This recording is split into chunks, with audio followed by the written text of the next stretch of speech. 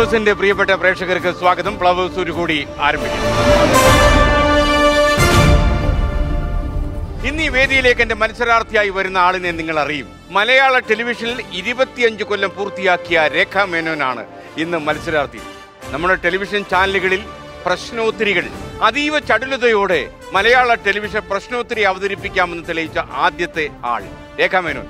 രേഖ വരികയാണ് എന്നോട് മത്സരിക്കാനും ഒപ്പം ചില കാര്യങ്ങൾ പങ്കിടാനും. ഒരുപാട് അനുഭവങ്ങളുണ്ട് രേഖ മേനോൻ.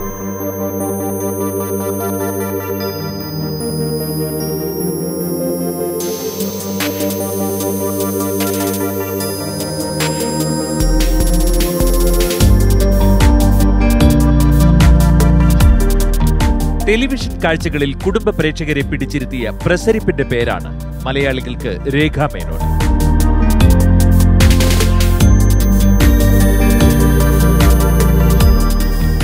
ഏഷ്യാനെറ്റിലെ ഫാമിലി ടെലിക്വിസിലൂടെ മലയാളി കുടുംബാംഗങ്ങളെ മുഴുവൻ പൊതുവിജ്ഞാനത്തിന്റെ രസച്ചരടിൽ ഒരു ചെറുചിരിയോടെ കൂട്ടിച്ചേർത്തത് രേഖ മേനോന്റെ വാക്ചാതുര്യമായിരുന്നു. കുട്ടിക്കാലം മുതൽക്കേ അച്ഛനും അമ്മയും നൽകിയ സ്നേഹത്തണലും പിന്നീട് ഭർത്താവും മകനും ഉൾപ്പെട്ട കുടുംബ ബന്ധങ്ങളുടെ കരുതലുമുണ്ടായിരുന്നു രേഖ മേനോന്റെ ജീവിതത്തിൽ. ടെലിവിഷൻ കർമ്മരംഗമാക്കിയ 25 വർഷങ്ങളുടെ അനുഭവ സമ്പത്തും സോഷ്യൽ മീഡിയയിലെ ആത്മവിശ്വാസവുമായി അറിവിന്റെ വേദിയിലേക്ക് രേഖ മേനോൻ.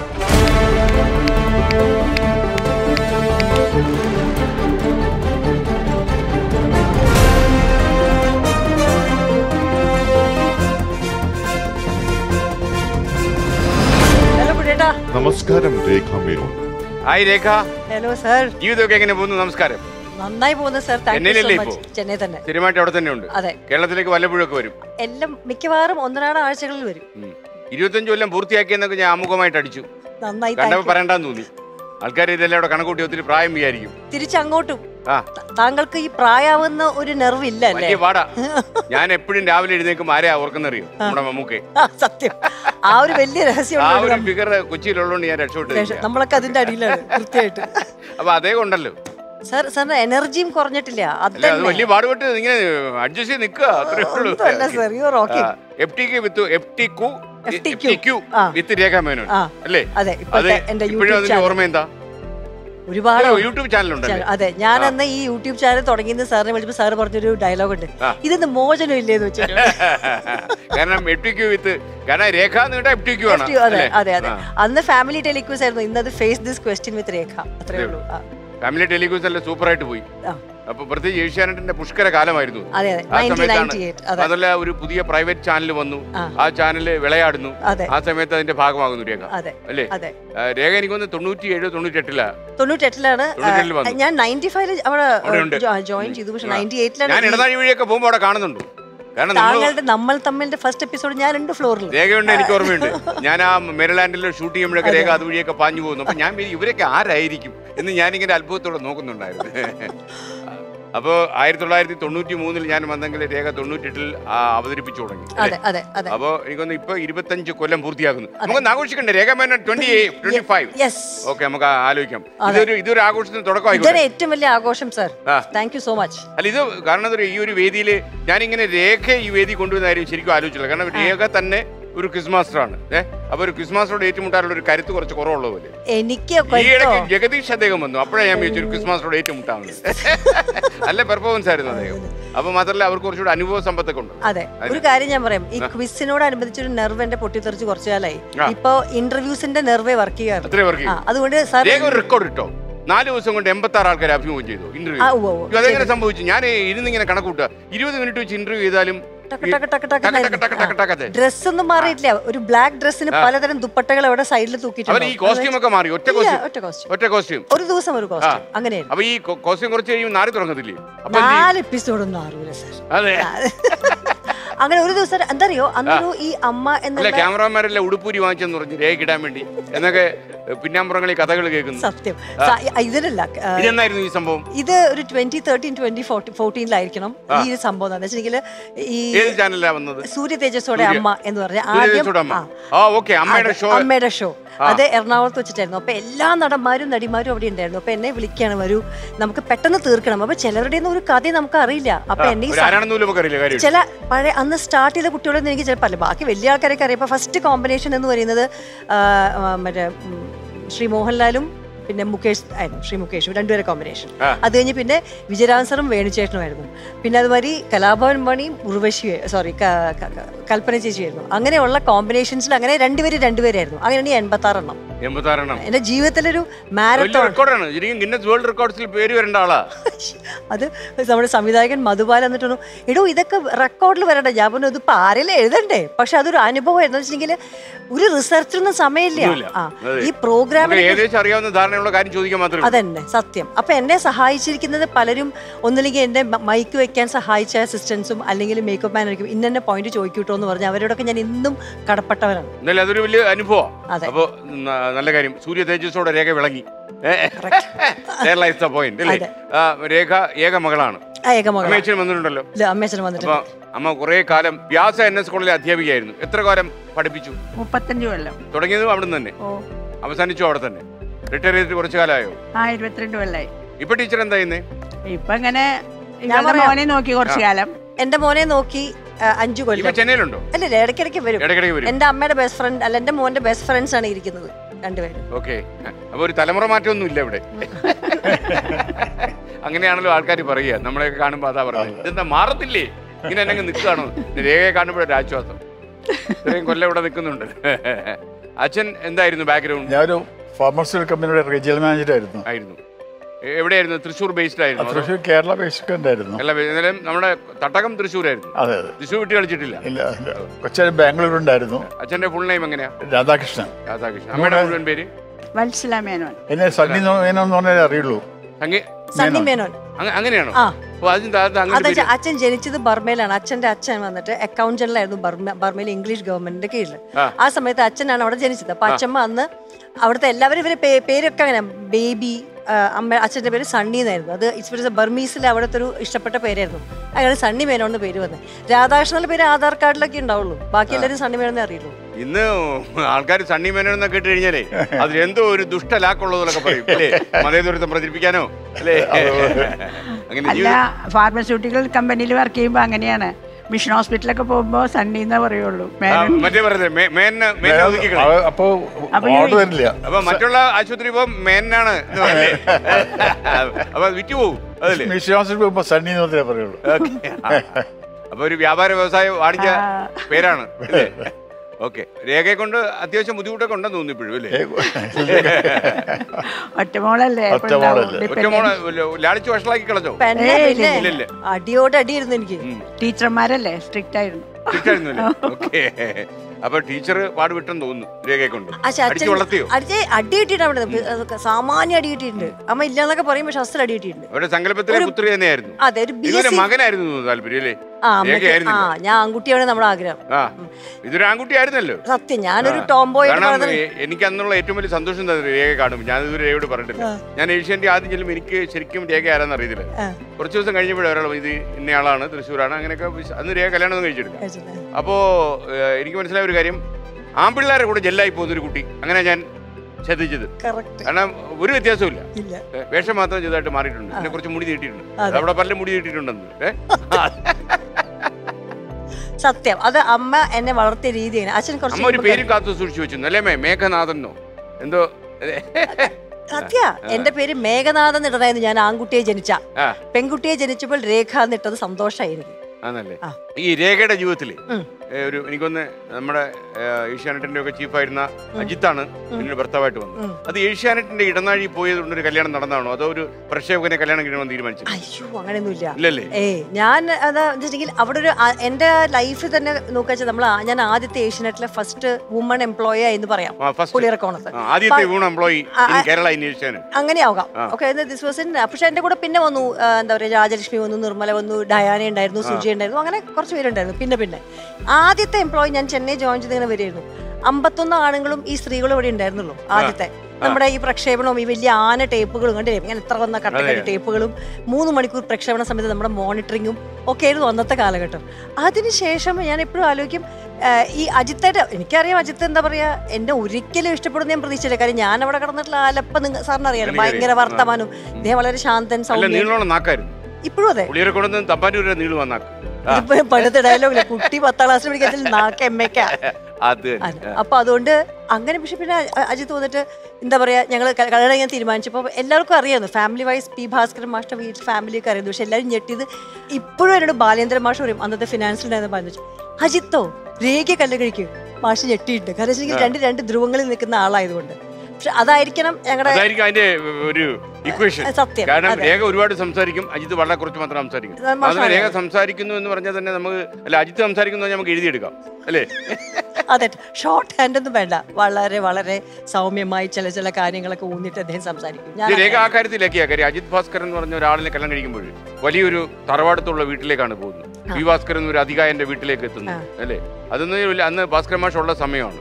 അതല്ല, ഭാസ്കര മാഷ് ഏഷ്യാനെറ്റ് ചെയർമാനൊക്കെ ഇരിക്കുന്ന സമയമാണല്ലോ. അപ്പൊ ആ സമയത്ത് ഭാസ്കര മാഷിന്റെ വീട്ടിലെത്തുന്നു. ഭാസ്കര മാഷിന്റെ ജീവിതത്തിൽ ഒരിക്കലും കണ്ടിട്ടില്ലായിരുന്നല്ലോ. അല്ല, അവിടെ വെച്ച് കണ്ടുണ്ടായിരുന്നു. അവിടെ വെച്ച് കണ്ടു. ഞാൻ ഒരിക്കൽ ഓർമ്മയുണ്ട്, അന്ന് മൂപ്പർക്ക് അച്ഛന് 10 വെളുപ്പിന് നല്ല പാട്ടിന് അവാർഡ് കിട്ടിയപ്പോൾ, സ്റ്റേറ്റ് അവാർഡ് കിട്ടിയപ്പോൾ ഞാൻ അങ്ങോട്ട് സന്തോഷം മൂത്തിട്ട് അദ്ദേഹം ഇരിക്കുന്ന റൂമിൽ നോക്ക് ചെയ്ത്, ഇപ്പൊ സ്വാമി പറഞ്ഞു, ആ മാഷകത്തിന്റെ കുട്ടി പൊക്കോളൂ എന്ന് പറഞ്ഞു.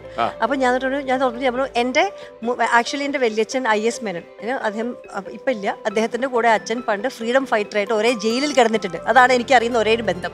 ഞാൻ ബന്ധത്തിൽ പിന്നെ N മോഹനൻ ആയിരുന്നു എന്റെ ഗോഡ് ഫാദർ അവിടെ. അതെ, ലളിതാംബികാന്തരത്തിന്റെ മകൻ. അപ്പൊ മോഹനങ്ങൾ പറഞ്ഞു, നീ പോയി വേണ്ടിക്കോ, നീ പോയി പറഞ്ഞോ, കുഴപ്പമൊന്നുമില്ല. അപ്പൊ ഞാൻ, സർ കൺഗ്രാറ്റുലേഷൻസ് എന്ന് പറഞ്ഞു. എനിക്കിങ്ങനെയും ആദ്യമായിട്ട് സ്റ്റേറ്റ് അവാർഡ് മേടിക്കുന്ന ഒരാൾ എന്റെ മുമ്പിൽ, അതും ശ്രീ പി ഭാസ്കരൻ. അപ്പൊ അച്ഛൻ എഴുതി, അപ്പൊ ആ താങ്ക്സ്. ഞാൻ അയ്യോ ഇത്രയേ ഉള്ളൂ. സ്വാമി പറഞ്ഞു, മതി പൊക്കോളോ, മതി, ഇത്രയൊക്കെ കേട്ടാ മതി. അങ്ങനെ ഞാൻ തിരിച്ചു വന്നു. അതാണ് എന്റെ ആദ്യത്തെ ഇത്. പിന്നെ കല്യാണം കഴിഞ്ഞ സമയത്ത് എനിക്ക് ഓർമ്മയുണ്ട്, കല്യാണം കഴിക്കുന്നതിന് മുമ്പ് അമ്മയ്ക്ക് എന്നെ അറിയായിരുന്നു. അമ്മയെ വീട്ടിൽ ചെന്നു, ഞാൻ കാണാൻ ചെന്നു. അപ്പോൾ അച്ഛനിങ്ങനെ സ്റ്റെപ്പ് ഇറങ്ങി വരികയാണ് വീട്ടിൽ നിന്ന്. അപ്പം ഞാനിങ്ങനെ താഴെയപ്പോൾ എന്നോട് ഈ അമ്മ പറഞ്ഞിട്ടുണ്ട്, അവിടെ പോയി ഇങ്ങനെ കിടന്ന് അലമ്പൊന്നും ഉണ്ടാക്കരുത്, അലക്കരുത്, ഇനി വർത്തമാനം പറഞ്ഞ് പോട്ടെ. ഞാൻ തുടങ്ങി തിരിച്ചറിയണമായിരുന്നു. അപ്പൊ അച്ഛൻ താഴേക്ക് വരുന്നു. അപ്പൊ വേഗം മറ്റേ അജിത്തിന്റെ അമ്മ പറഞ്ഞു, നോക്കൂ, ഇത് അജിതൻ കല്യാണം കഴിക്കാൻ പോണ കുട്ടിയാണ്, എന്തെങ്കിലും ചോദിക്കാനുണ്ടോ എന്ന് വെച്ചു. അപ്പൊ ഞാൻ ഈശ്വര അപ്പൊ ചോദിച്ചാൽ ഞാൻ എന്താ പറയാതിരിക്കുമ്പോ അച്ഛൻ പറഞ്ഞു, ഇല്ല സുകുമാരന്റെ നീസല്ലേ, എനിക്കൊന്നും ചോദിക്കാനായിരുന്നു. വലിയച്ഛൻ രക്ഷിച്ചു എന്നെ. അങ്ങനെയാണ് ആദ്യത്തെ എൻട്രി. പിന്നെ അങ്ങനെ എന്താ പറയാ, വീട്ടിൽ ഭയങ്കര ചിട്ടയായിരുന്നു. ഞാൻ രേഖയുടെ മലയാളത്തോട് ഭാസ്കര മാഷ് വലിയ ബഹുമാനമാണെന്ന് കേട്ടു.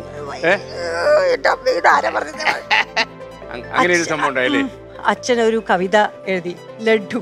ഓക്കെ, അപ്പോൾ അതെന്താ വെച്ചാൽ അച്ഛൻ പെട്ടെന്ന് അന്നത്തെ കാലത്താണ് കല്യാണം, എൻ്റെ കല്യാണം കഴിഞ്ഞ സമയത്ത് അനുസരിച്ചിങ്ങനെ മൂപ്പർക്ക് കുറച്ച് ഡയബറ്റീസിൻ്റെ ഒരു ലാഞ്ചനയുണ്ട്, അതുകൊണ്ട് കുറച്ചെങ്കിലും ഒന്ന് സൂക്ഷിച്ചോളൂ എന്ന് പറഞ്ഞു ഡോക്ടർ. അപ്പോൾ ഈ അച്ഛൻ എന്ന് ഊണ് കഴിഞ്ഞൊരു ലഡ്ഡു കഴിക്കുമായിരുന്നു. അപ്പോൾ അത് മാറ്റി വെച്ചു. എന്നിട്ട് പറഞ്ഞു, എന്നെ ഇഷ്ടമില്ലാത്തവർക്ക് എനിക്കും വേണ്ട എന്ന് പറഞ്ഞിട്ട് അങ്ങോട്ട് മാറ്റിയ സാധനം. അപ്പോൾ അതിൻ്റെ പേരിലൊരു കവിത എഴുതി. ഈ കവിത എഴുതി കഴിഞ്ഞ് ജയൻ ചെറുകുന്നം എന്ന് പറയുന്ന ഏഷ്യാനെറ്റിലുണ്ടായിരുന്ന ചേട്ടനറിയാം, നല്ല കയ്യക്ഷരമാണ് അദ്ദേഹത്തിൻ്റെ. അപ്പോൾ അദ്ദേഹം അതുകൊണ്ട് എഴുതും. അപ്പോൾ എൻ്റെ അടുത്ത് വന്ന്, അപ്പോൾ അച്ഛൻ ഇങ്ങനെ ഉലാത്തത് പിറ്റേ ദിവസം മാതൃഭൂമിയിൽ ഒന്ന് കൊടുക്കാനുള്ളതാണ്. അപ്പോൾ എന്താ അത് വരാത്ത, ഈ മനുഷ്യൻ ലേറ്റ് ആണല്ലോ എന്നൊക്കെ പറഞ്ഞാൽ ഞാൻ വേഗം കുറച്ച് അച്ഛാ എന്താണ് പ്രശ്നം, ഞാനൊരു പറഞ്ഞു. അപ്പോൾ അച്ഛൻ പറഞ്ഞു, ഇല്ലാതെ ഇതെന്താ എഴുതണമെന്നേ, അത് വന്നാലേ എഴുതാൻ പറ്റുള്ളൂ. അതിനെന്താ എനിക്ക് മലയാളം അറിയാം. അപ്പൊ അച്ഛൻ ഇങ്ങനെ നോക്കി. ഞാൻ അച്ഛന്റെ മറ്റേ മക്കളമാരിയല്ല, ഞാൻ മലയാളം എഴുതും, ഞാൻ പഠിച്ചിട്ടുണ്ട്, 12ാം ക്ലാസ് വരെ ഞാൻ മലയാളം പഠിച്ചിട്ടുണ്ട്. ഉടനെ അച്ഛൻ പറഞ്ഞു, ശരി എഴുതിക്കോളൂ, ഞാൻ എഴുതാം. അപ്പൊ അജിത്ത് പറഞ്ഞു, വേണ്ട. അമ്മ പറഞ്ഞു, വേണ്ട. ഞാൻ എൻ്റെ അഹങ്കാരം കൈയെടുത്ത് എഴുതി കറക്റ്റായിട്ട് എൻ്റെ പുതിയ ലിപി മലയാളത്തിൽ എഴുതി അച്ഛൻ അയച്ചു കൊണ്ടുകൊടുത്തു. എന്തത്, ഇതെന്ത് ഭാഷയാ? മലയാളം. ഇങ്ങനെയല്ല മലയാളം എഴുതുക. അപ്പൊ ഞാനിതാ പഠിച്ച അച്ഛാ. വേണ്ട, ഞാൻ ജയം വരട്ടെ. അതായിരുന്നു എൻ്റെ മലയാളത്തിനോടുള്ള. പക്ഷേ അതേ അച്ഛൻ FTQ എന്നുള്ള first episode November 29, 1998 first telecast ചെയ്തപ്പോൾ 9 to 9:30 ആയിരുന്നു. 9:35 അച്ഛൻ വിളിച്ചു എൻ്റെ ഫോണിൽ. അച്ഛനെ കണ്ടിരിക്കണു. എന്നിട്ടൊരു 4 വരി കവിത പറഞ്ഞു. സർ 4 വരി കവിത എന്നെ പറ്റി പറഞ്ഞത് ഗംഭീരമായി എന്നുള്ളതാണ്. രേഖ എന്നാണ് എല്ലാം എൻ്റെ ചെയ്തത്. കേൾക്കൂ, എന്റെ കഥ പറഞ്ഞുതരാം.